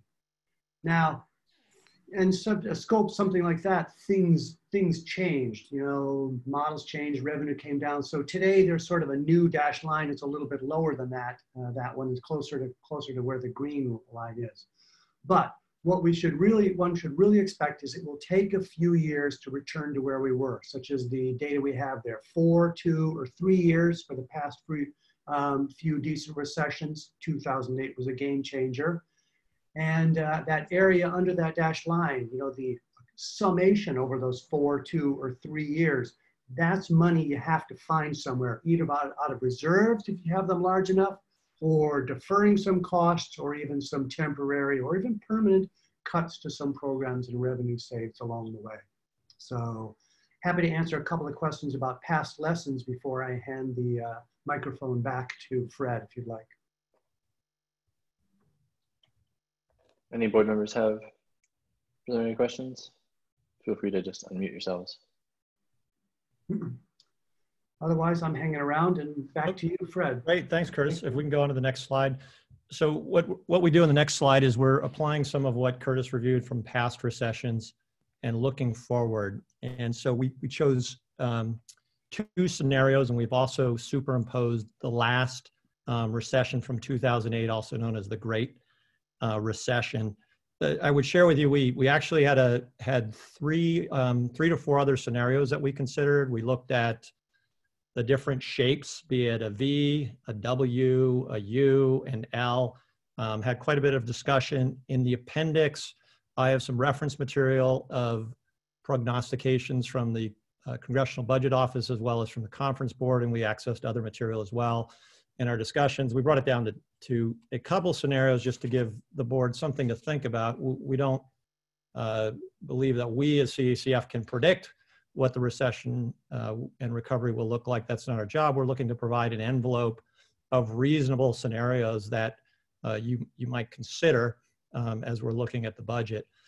So let me orient you on this slide. So the two, so the green line is what I would have you look at. This is the 2008 recession that Curtis just reviewed. What this is expressing is actually the growth in property tax revenue that we just reviewed. Instead of doing, so I would ask forgiveness of the board. We were actually preparing this material in parallel. We had done one with the slanted chart, and this is turned on its side. So the numbers are the same, but just to orient you, the green is that recession that Curtis was just speaking about, the Great Recession. So when you look at it, the property tax revenue was close to 8% the first year from when the recession began. And it wasn't, which that would have been 2008, 2009. And we didn't see a dip until the third year, which is that -2%. So that would have been the 2010, 2011 year. And then we snapped back up to 4% and then hit almost 6%. Inside of the proposed budget, which is the next agenda item for you, we applied a base case. All right, and so the base case is the blue. And so you can see we have the blue is we're at, for the upcoming year, we would be at 5%, and then we go flat, no growth. And as Curtis mentioned, because we have a built-in cost increase, going flat, having zero growth is actually bad. All right, so we had that, in that scenario, two years of zero growth, and then we come up to three little, actually, those numbers are backwards. It should actually be, we come up to 4% for 2 years. So that's what happens there. So we looked at a few different scenarios. One was considerably worse than what we're showing here. And we decided on one scenario to share with the board, which is what we've referenced as this red line, which is called the deep V-shaped recessions. So for 20 to 21, we're keeping where we are with the base case. And then we're saying we go into an immediate decline, which would bring us all the way down to a negative growth or a decrease in property tax revenue of 3%. So when Curtis was mentioning about the 8 to 10% drop, the 5 to -3 is what we were referencing there. And then we snap back up and we get up to 5 to 6%. We had a discussion as to why to choose this scenario. Candidly, it was the recovery was more similar in terms of the shape and the impact from a revenue perspective as the Great Recession. And so that was one of the reasons why we had selected this one. Let me see if I have any notes on that. Nope. So we can go to the next slide.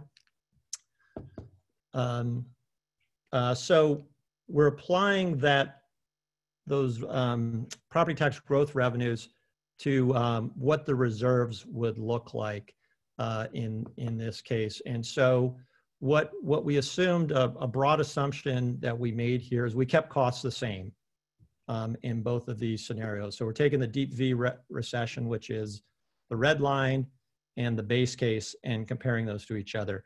And so the base case matches the proposed June budget, which is in your which is your next item. And so if you look at that one, you would see, and I we did not put the numbers on here, but you would decline, you'd see a decline in reserves in down to the 23-24 year. That number is 5.25%.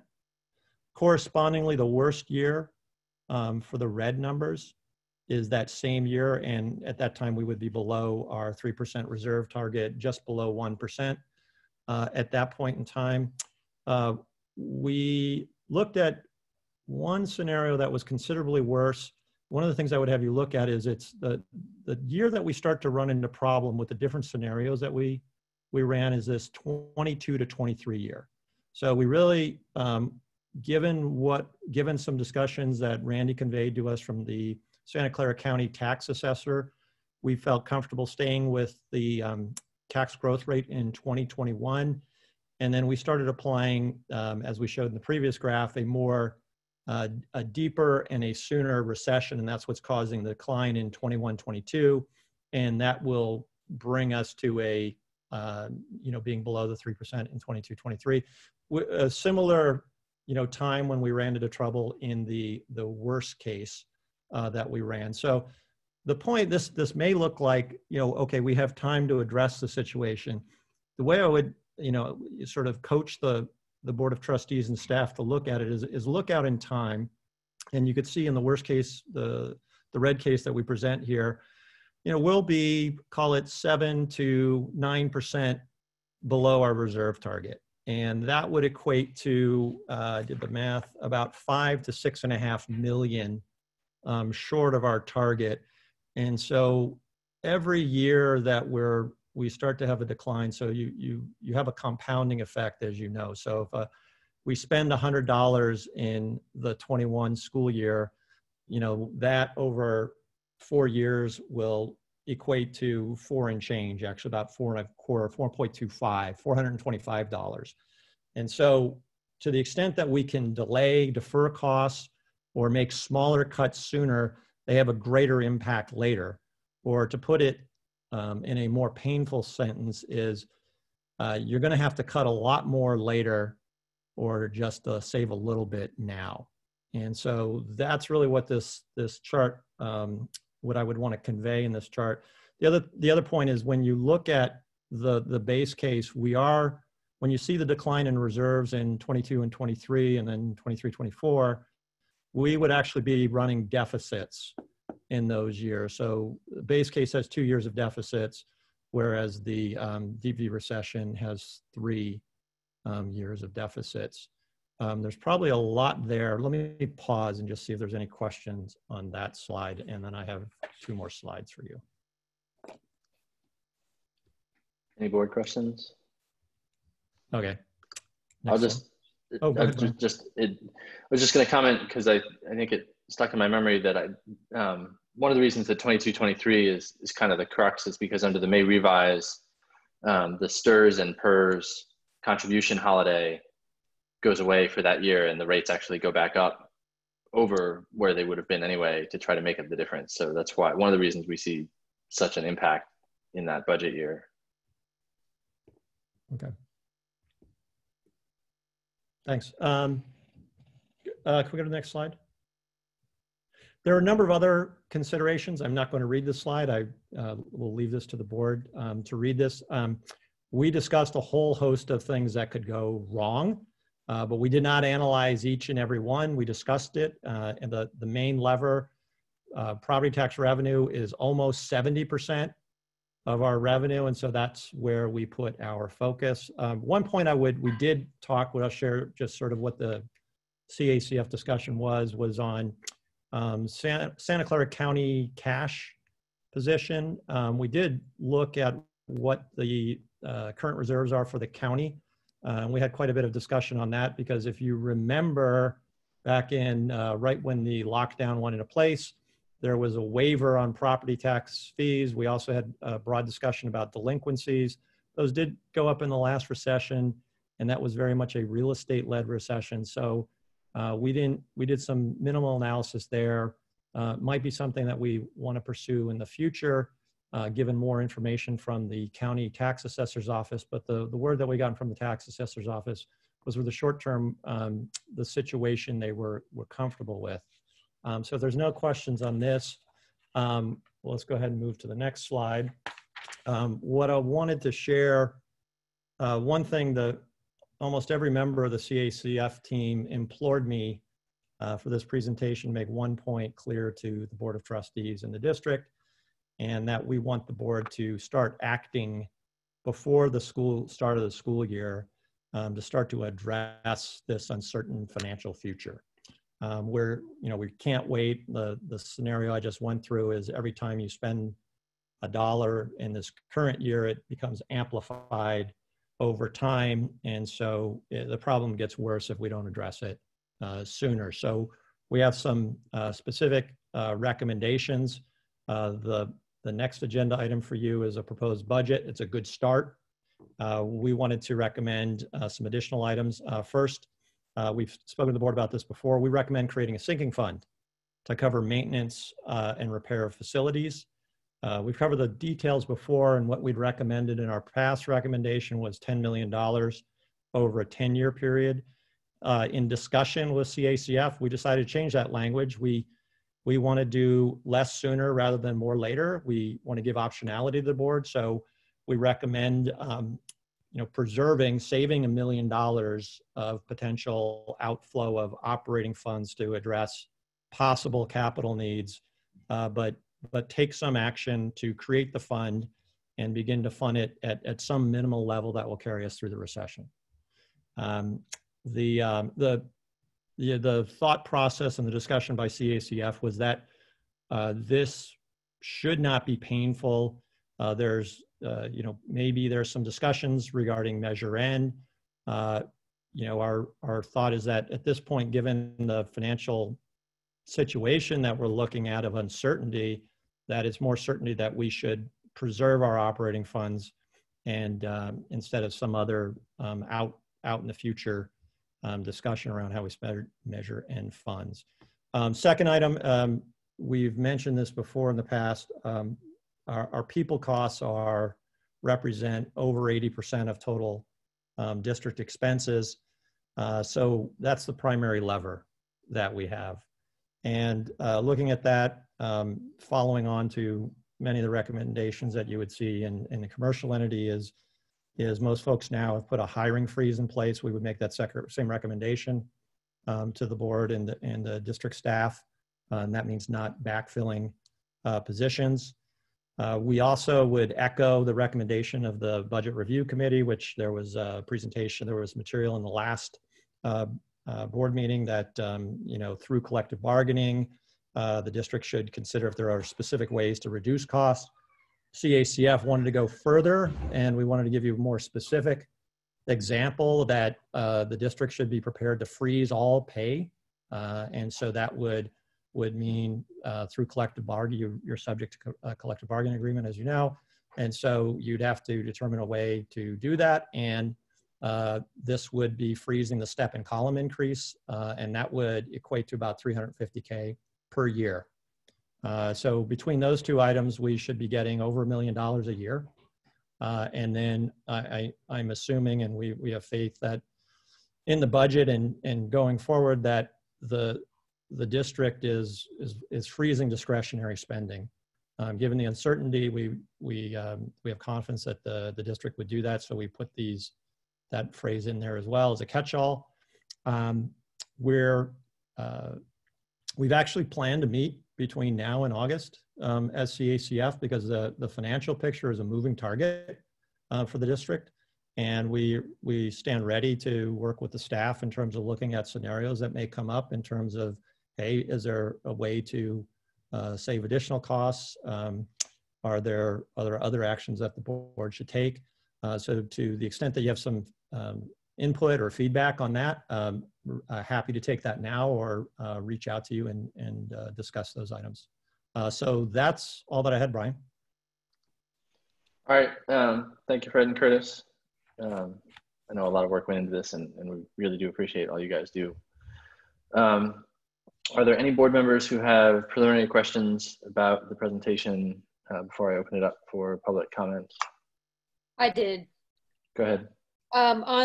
On your last slide where you're talking about freezing rehiring, you we're a little more explicit about it, saying if you don't want to backfill a position. Are you saying, though, say we have a teacher that leaves and we have a classroom where we need a teacher, not to rehire, or what are you saying? I wouldn't go so far as to say that. I think it's just being prudent and giving examples of what we're seeing in the in the commercial world, Jessica. Okay. It's there's students that need to be taught, be it virtual or in the classroom, and so the district needs to fulfill that obligation. Attrition is a way to address the cost, is another way to state that. Mm-hmm. Yeah, I just wanted to make sure that wasn't how far you were going. Thank you. Yeah. Jeff, do you know offhand about how many positions we have open right now? We have 2 classroom teaching positions, K-6, and we have, I don't think we have any junior high school positions open right now. So we have 2 K-6 teaching positions. I believe we have 1 special education resource position as well. So 3. Okay, thanks. And I'll just say we are actively looking at places where we can have fewer sections at a given grade level by, we are evaluating what if we ran a class of 26 instead of 25, right? If that can save $100,000 or 100 plus, that is probably a good trade-off, knowing what we're heading into. Okay. Other questions? Okay, we will now take public comment on this agenda item. To comment on this agenda item, members of the public should use the raise hand button if using the Zoom app, or press *9 if using your phone. Your name will be announced when it is your turn to speak. Prior to providing your comment, please make sure your microphone is on, and each speaker will be given 3 minutes. I will give a few moments for anyone to raise their hand, as I don't see anybody yet.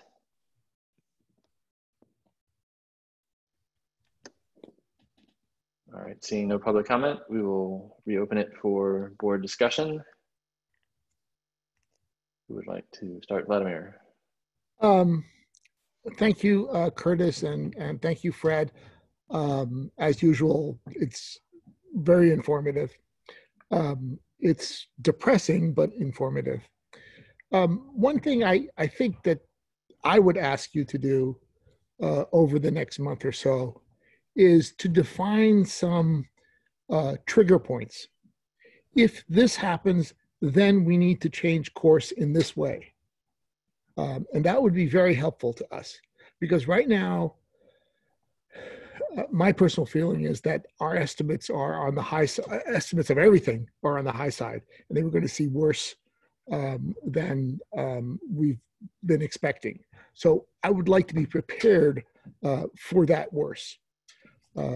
So for example, if the budget that the governor puts out does in fact cut our total budget by, let's say, $5 million, what do we do? That kind of thing. So a trigger point where we change course, where we have to change course, would be very interesting to know. Sure. All right. Great, Vlad. Thanks. Okay. Steve, I think you said. It was just a comment off of what Jeff was saying about looking at how to consolidate classrooms, raise up. My concern is if we're being given a guidance of 12 children as a cohort, and we start to increase class sizes in things that do not equally divide easily by 12, we could end up with a problem down the road as well. So factoring that into your thought process would be something that I'd actually think about as well. Certainly we have 20% of the families saying they probably wouldn't want to come in anyway, they'd only go virtual. That might allow you that wiggle room, but if you could factor that in as we talk, as you think your way through it, I'd appreciate it. Absolutely. You just hit on all of the aspects that we're considering in each of those discussions. Shali or Jessica? No, nothing else? feel like I had something else, but I can't think of it now. Oh, I was going to ask Randy, in terms of creating a sinking fund that we could use during the 2020-2021 school year, is there a deadline by which we need to, or by which we need to set aside that money in order to be able to get the offset savings? As long as you earmark those monies sometime this summer, we should be fine. Could be at the end of the summer, Brian. There is no specific deadline. So there's no specific deadline? Correct. Okay. But presumably at some point, you can't go back and play games with the... But technically, we could account for the expenses a little differently, but it would be better to be looking prospectively and not retrospectively. Okay. Okay. Any further discussion? Seeing none. Thank you again, Curtis and Fred. Really appreciate it. I'm sure we'll see you guys again over the next few months. Moving on, H3, public hearing 2020-2021 district budget. Mr. Kenyon will present the proposed 2020-2021 district budget for public input. I'm not sure if I have to do anything officially to declare an open public hearing, but if I do, consider it declared. Okay, you just did it. Thank you. First, I just want to thank Fred and Curtis for coming tonight and for the excellent work that they and the rest of the committee members do on our behalf. It's a voluntary job that they have. Take it very seriously, meet monthly, do a lot of work behind the scenes in between meetings. Some of you have been on that committee and know it very well. So appreciate it, Fred and Curtis and the whole committee. Tonight, as part of the public hearing, I'm going to present our budget. It's, as Fred alluded to, we'll call it a base case budget. And I'm going to be continuing the theme that you've been hearing at the last several board meetings of there is a lot of uncertainty. You've heard, we talked a little bit about the uncertainty of how we're going to reopen school in the fall. There's certainly a ton of uncertainty on the financial side, and I'm going to continue to echo and repeat that message because it's true.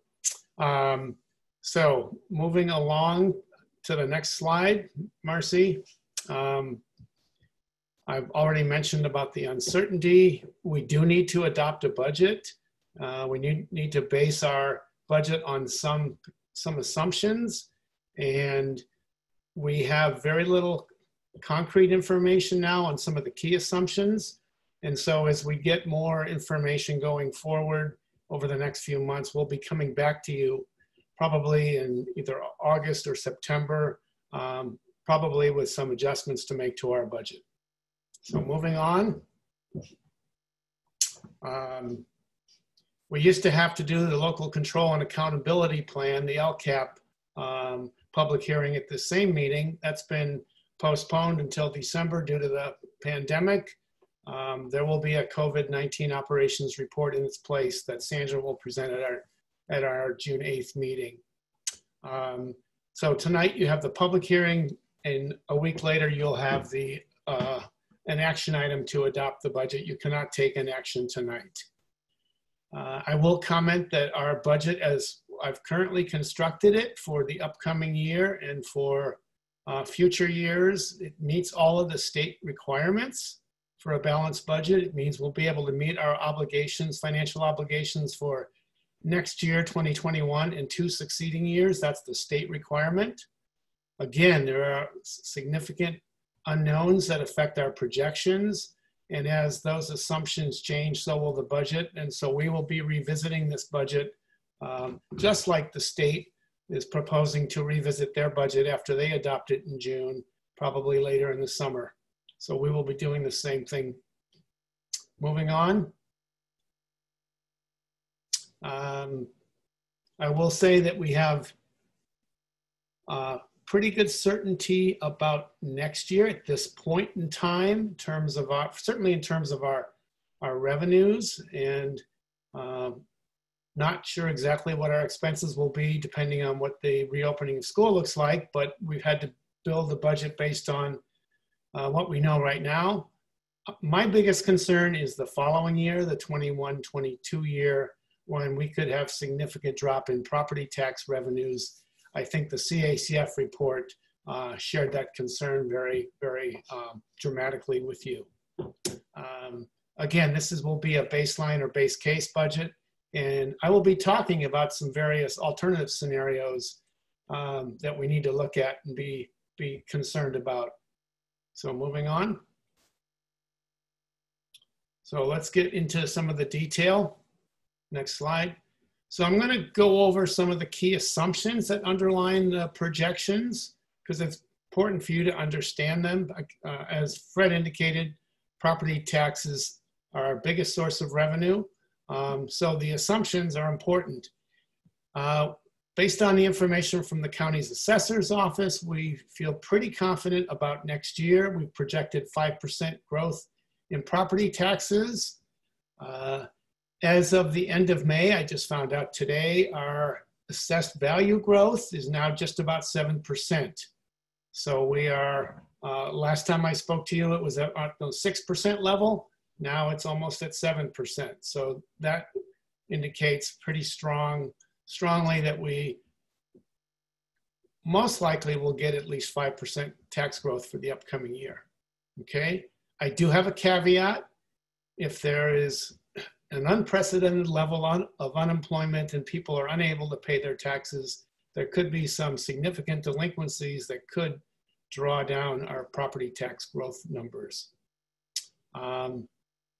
As you saw in the slides from the CACF, beyond next year, we're looking at 0% growth for 2 years. In other words, staying flat. And the assumption I have now for 2 more out years is 4% annual growth. And that's a conservative normal growth assumption for us.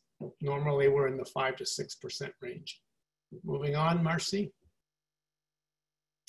So that's a little bit about property tax assumptions. What about state funding? We're required by the county to use basically most of the May revised proposals as our assumptions. So what's happened with the governor's proposal in terms of basic aid districts is a 10% reduction in the money that we get from the state that's unrestricted. That doesn't include special education, okay, which is restricted. We get around $700,000, and that's excluding Proposition 30, which is the Education Protection Act that the voters approved through ballot measure. That supposedly is not eligible for this 10% reduction. So we're looking at about $70,000 cut. It's a very minor very minor haircut. But if the state were to cut deeper, if they were to go and cut pretty much most of the unrestricted state funding, which amounts to about $1.5 million, leaving about $500,000 for the minimum basic aid amount of $120 per student. We have about $1 million that we've set aside in a reserve for economic uncertainty should they go to that level instead of the 10% reduction level that's proposed in the governor's May revise. Again, as you may have heard, the state Senate was rejecting some of the governor's proposals in the May revise.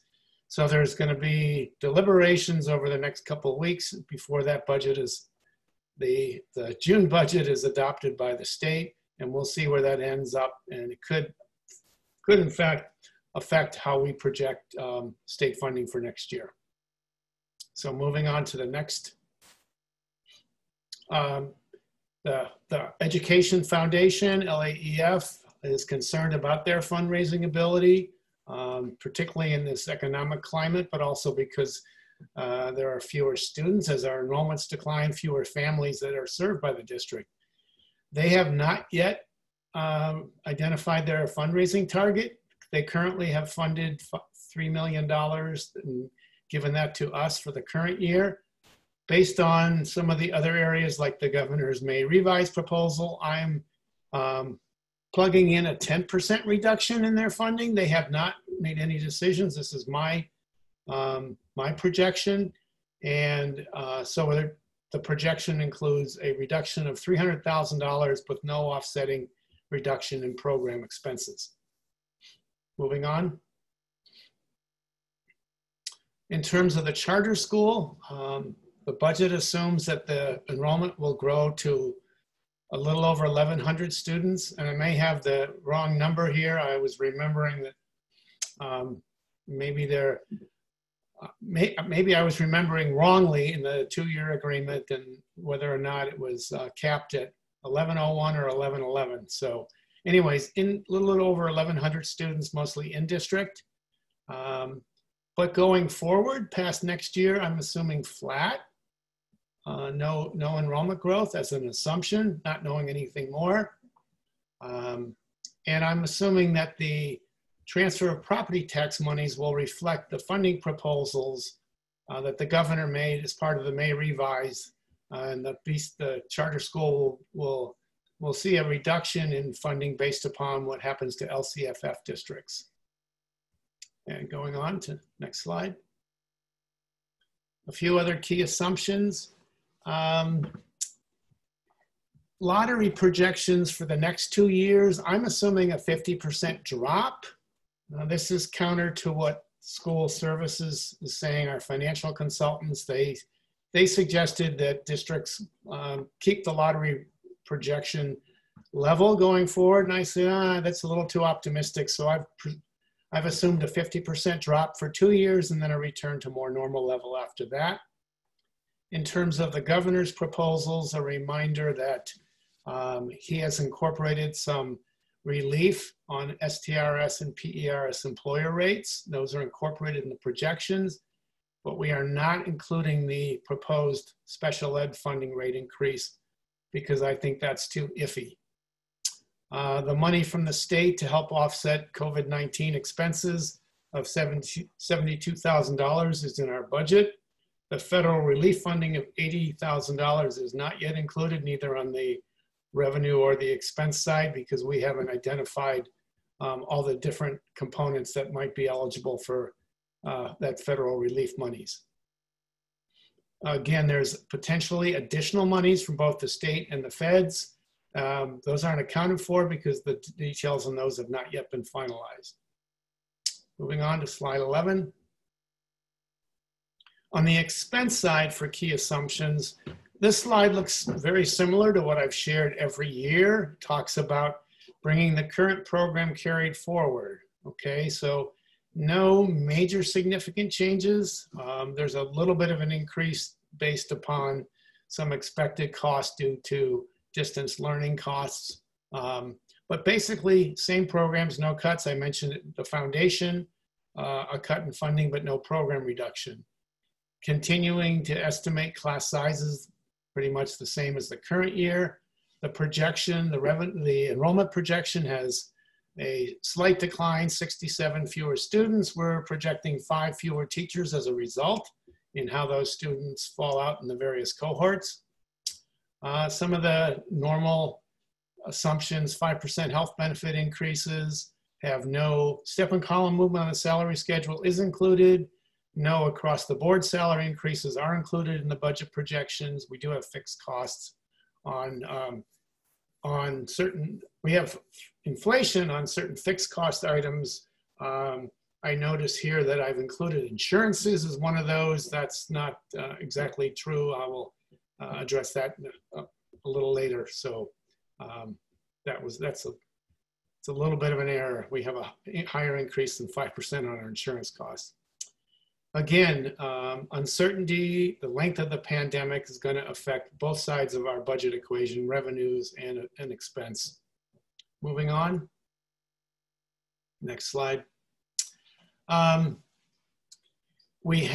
have made some assumptions regarding next year and 2 future years. I'm assuming that next year our substitute teacher costs may be more like they were in past years. They were reduced in the current year because of the distance learning and teachers not being in person at school. and not having as much professional development going on in the spring. This may not come true. As Sandra was indicating earlier, we may have less costs for substitute teachers, but right now, that as a conservative projection is back to where we normally would be. Staffing is affected by enrollment and class size cohorts at each school. We do have the coaches, the instructional support teachers remaining at the current level. Again, rolling over of current programs. Here's the indication on insurance. We have a 40% increase in our insurance premiums for the upcoming year due to increased property values, property insurance rates because of the wildfires over the past year, and significant increase in liability insurance because of some changes in law regarding liability insurance or liability cases. About $300,000 of additional expenses built in for more technology equipment to deal with distance learning and infrastructure upkeep. Going on to the next slide. Even though we don't budget for PTA contributions as part of our budget, we do recognize those contributions when the expenses and the revenues are incurred. So they're part of our annual financial reports. But I want to just share with you at budget time that during this past year, the PTA spent over $2.5 million or almost $2.5 million for our students. In addition, they've donated over 110,000 hours. And they do great service on top of that by managing our hot lunch program and our after school programs at our elementary schools.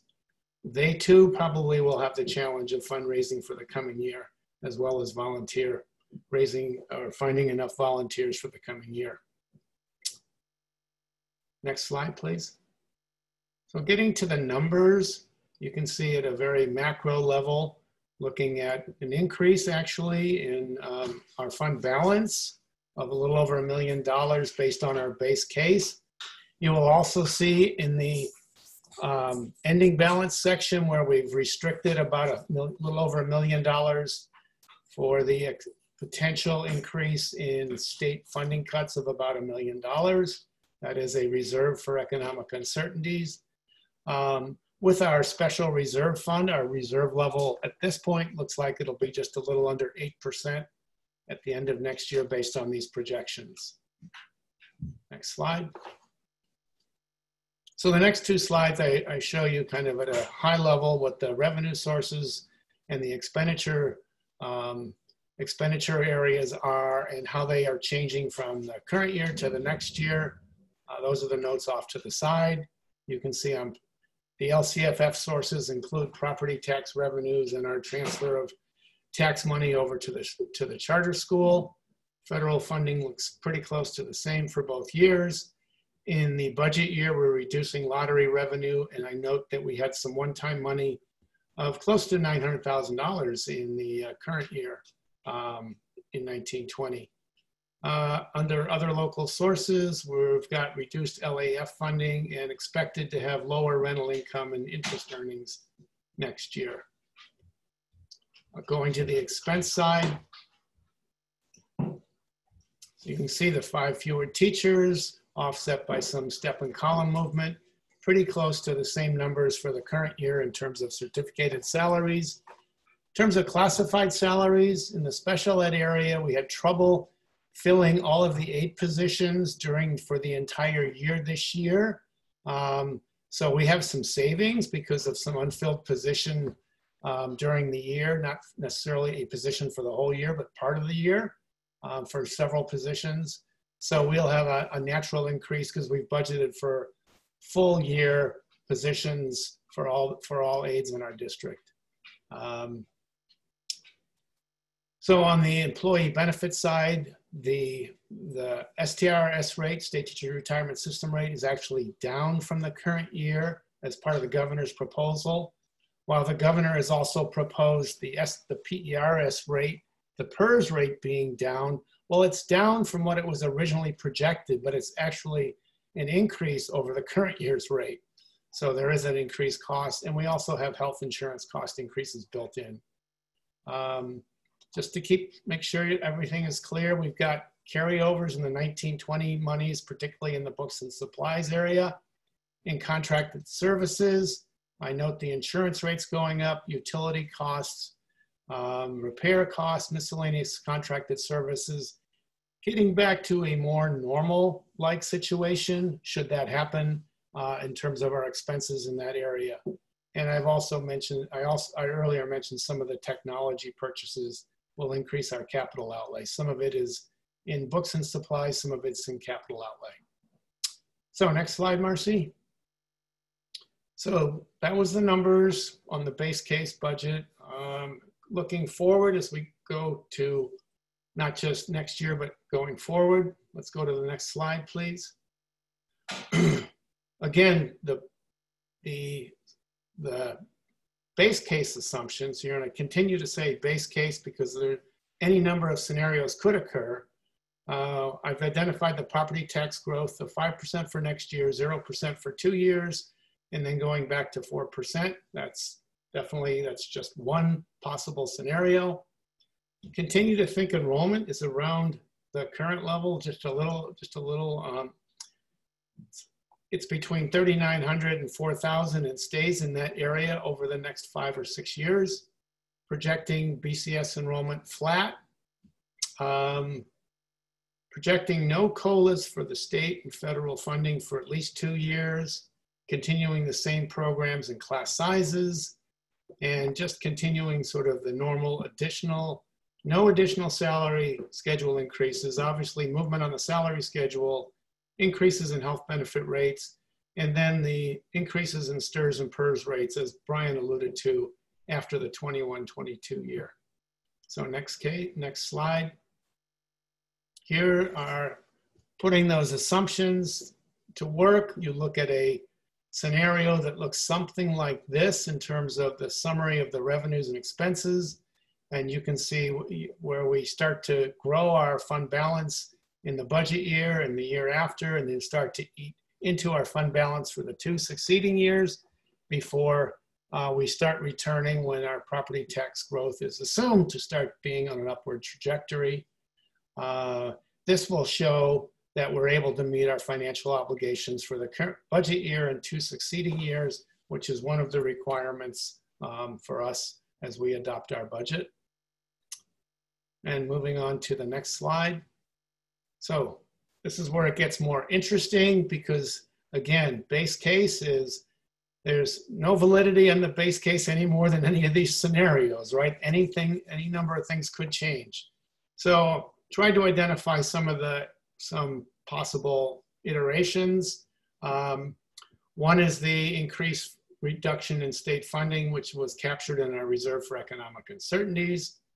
Under property tax growth, you saw 1 or 2 scenarios from CACF. I have a couple of different scenarios to share with you. One is a 10% drop in property tax growth. I think they had an 8% from 5% in 1 year down to a -3. I'm going from 5 to a -5.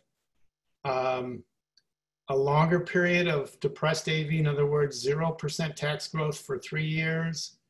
A earlier drop, a -2.5% drop in property tax growth.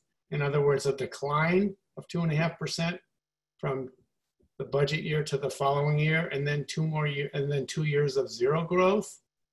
And then perhaps even worse than some of these scenarios is if the state would apply a funding reduction equivalent to what they're proposing, or at least the governor proposed for LCFF districts, which was about an 8% cut in their funding. If that were applied to us, that would cut, even though it gets into special ed and the education protection account, it would amount to over $2.5 million. And so we have a scenario looking at that. My last bullet here talks about any one of these could happen, and it could be a combination of a number of factors. It's too early to know. When we know more about personal income tax receipts and property tax receipts for the current year, that will give the budget prognosticator some more information for the upcoming years, our county assessor, the state financial experts. And so we will need to potentially make some adjustments back when we come back in August, September. So moving on to the slide 21. This is going to show you the numbers on some of those scenarios, but I'm going to have you move right to slide 22, and you can always come back to that slide so you can better see the numbers that underpin these scenarios. The base case budget is shown in the light blue, and you can kind of see it looming around the top, starting with 2021. 3 of the other scenarios start the same place as 2021 with 5% property tax growth. But if we have a state fair share funding cut equivalent to LCFF districts, that'll start eroding our reserves as early as 2021. This is basically the reserves under various scenarios and how quickly they drop below the 3% level under as early as 22, 23, even below 0 for at least 2 of the scenarios. So we certainly have concerns about what could happen depending upon what happens over the next few months and going forward for the next 12 to 18 months is pretty critical. Going to the next slide, please. Again, you can look back to see the numbers that underpin that chart. So I've talked about the general fund, just a couple comments about our special funds. We have 2 special reserve funds. One has $3.5 million balance that helps make up our reserves. And then we have the residual from our reserve fund for lifetime health benefits, which we no longer need to keep. We do have that obligation, but we're covering it with budgeting in our general fund. Next slide. Our capital funds, you can see that our deferred maintenance fund is pretty marginal with spending equaling revenues each year. The building fund is made up with our bond funds, and the result of our issuing of bonds, we have about $19 million after purchasing the 10th site. That's where we're standing right about now. And our capital facilities funds, which comes from developer fees, very low ending balance for the current year because not a lot of activity since January, February. So we have a lower revenue expectation in the current year, but bouncing back up in next year as some big projects, the Old Mill Safeway project across from our 10th site actually should come on, should generate developer fee revenue this coming year. So we have a much higher projection for next year to get our budget back in balance. That's a little bit about the special funds. Let me see what the next slide is. Again, this is a public hearing. It's time for you to receive input. It's not an action item. And the final slide, just a little bit about moving ahead in terms of a timeline. Again, next week, we asking you to adopt our budget. But during the summer, Jeff alluded to some special meetings during the summer. We expect to provide updates as needed. We will review information in August when the property tax and personal income tax receipts are finalized. I would expect probably in September, we would need to make budget adjustments, if not by the end of August. And again, during that time frame, you may receive a report from the Citizens Finance Committee. I've noted December on here because we will know the annual inflation factor on the assessed value on the property tax roll. So that'll give us a pretty good indication because January 1st is when property values are set for the upcoming year. That'll give us a pretty good indication of what we might be seeing ahead for 21-22. Also during December, you will have the first interim financial report, which will also help inform our projections for 21-22. So December, we have additional information, if we need to get into significant certificated layoffs, this is well ahead of the March 15th March 15th deadline. So just wanted you to kind of have those pieces of time in back of your minds as we move forward.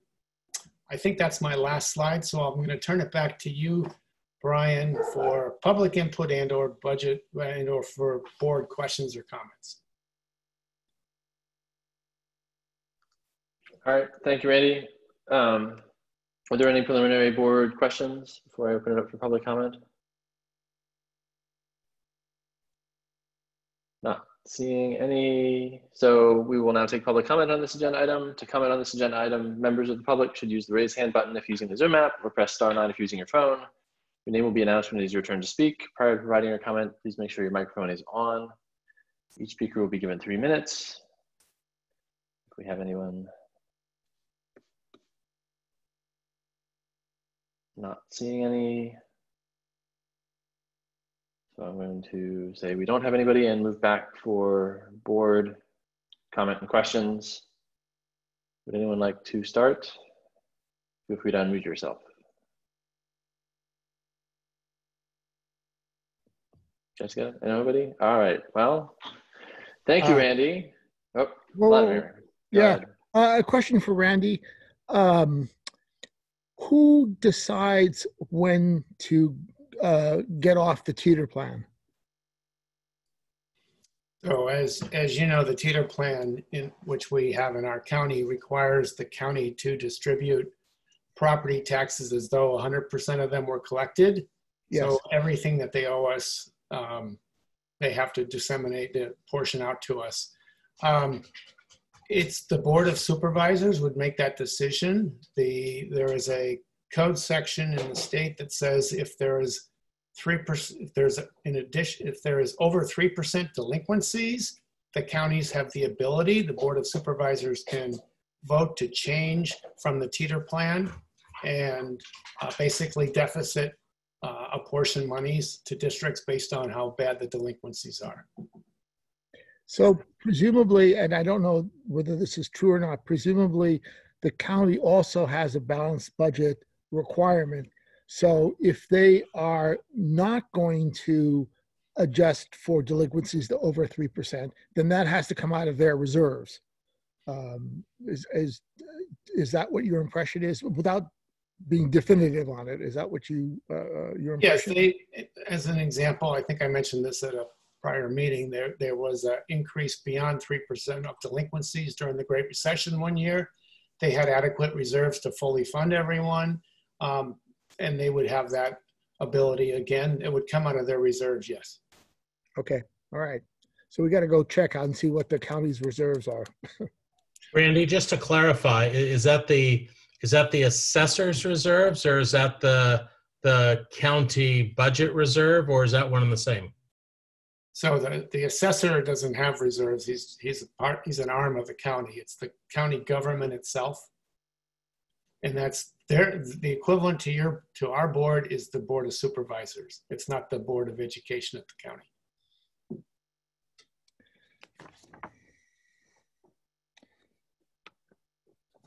I would hesitate to thank you, Randy, for giving us this presentation, but grudgingly I will do so. Thanks.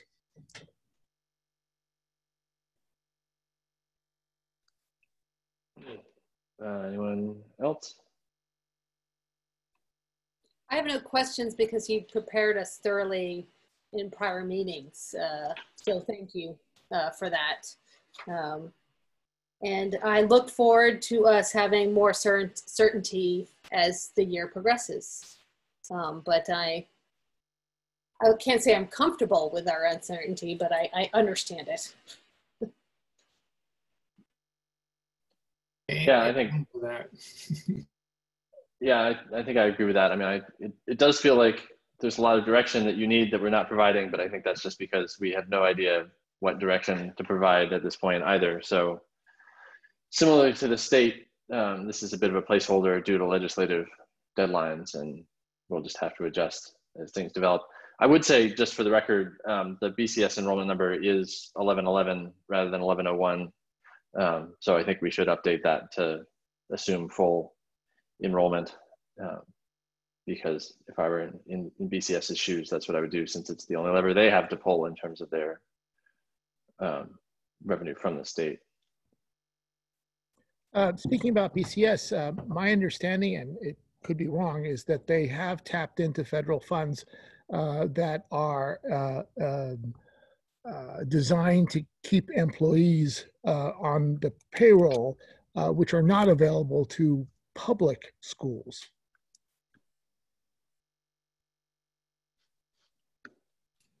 I assume that was a comment, not a question. Yeah, that was a comment, an irate comment. Are there any other board comments, irate or otherwise? Not seeing any, so Brian, sorry, Randy, go ahead. Just to be clear, it'd be difficult for us to adjust the 10 students for BCS in terms of the budget between now and this week. We can certainly do that as we move forward and make other adjustments. It's not a significant financial impact one way or another. Right, I think yeah, I looked at it and it's probably less than $100,000 depending on where the students come from. So I agree that given that we're sort of putting aside $1 million for various economic uncertainties, it's not material beyond that, but just for the record. Yep, thank you.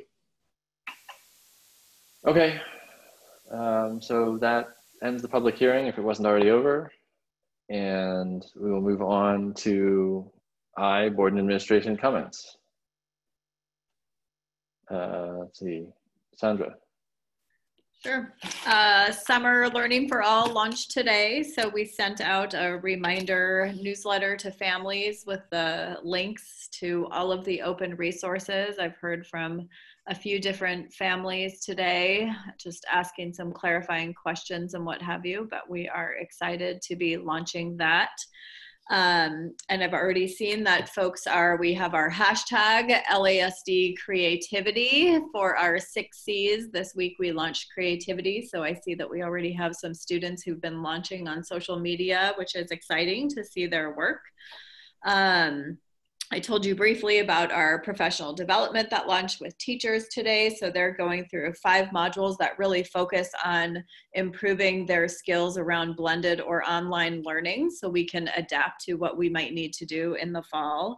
And then we also have an amazing, small but very mighty and dedicated team working on a plan around social and emotional learning. And so we have already prepared the teachers that in the fall they will be doing some additional professional development around social emotional learning in the classroom, around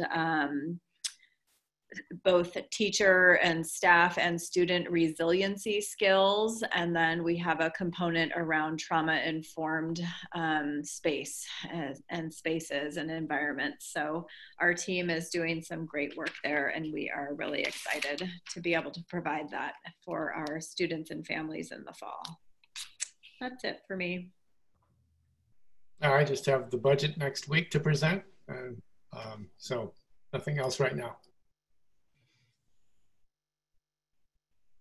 I'll just share a couple things. Kudos to Sandra and Randy and Aaron and Jennifer, who all really led getting us to this point. I know today was a big handoff point in time, as Sandra described, moving from teacher-led instruction to summer learning for all. Sandra said she was actually able to sleep last night, so that's always a plus. There has been a tremendous amount of work to do. There will be a tremendous amount more going on. We also today got our staffs back on campuses, as you know, and preparing for the handoff and intake of goods from our families will be taking place later this week and into next week. So that's a huge undertaking. It's also giving us a chance to test drive some procedures as well that we know that we may need to implement in the fall. Things like symptom checks from everyone entering campus to social distancing, wearing of face coverings, those sorts of things. So this, this is a good opportunity for us to try and refine those practices on our campuses as well. Great deal to do. Appreciate your flexibility in allowing us to do that. So thanks.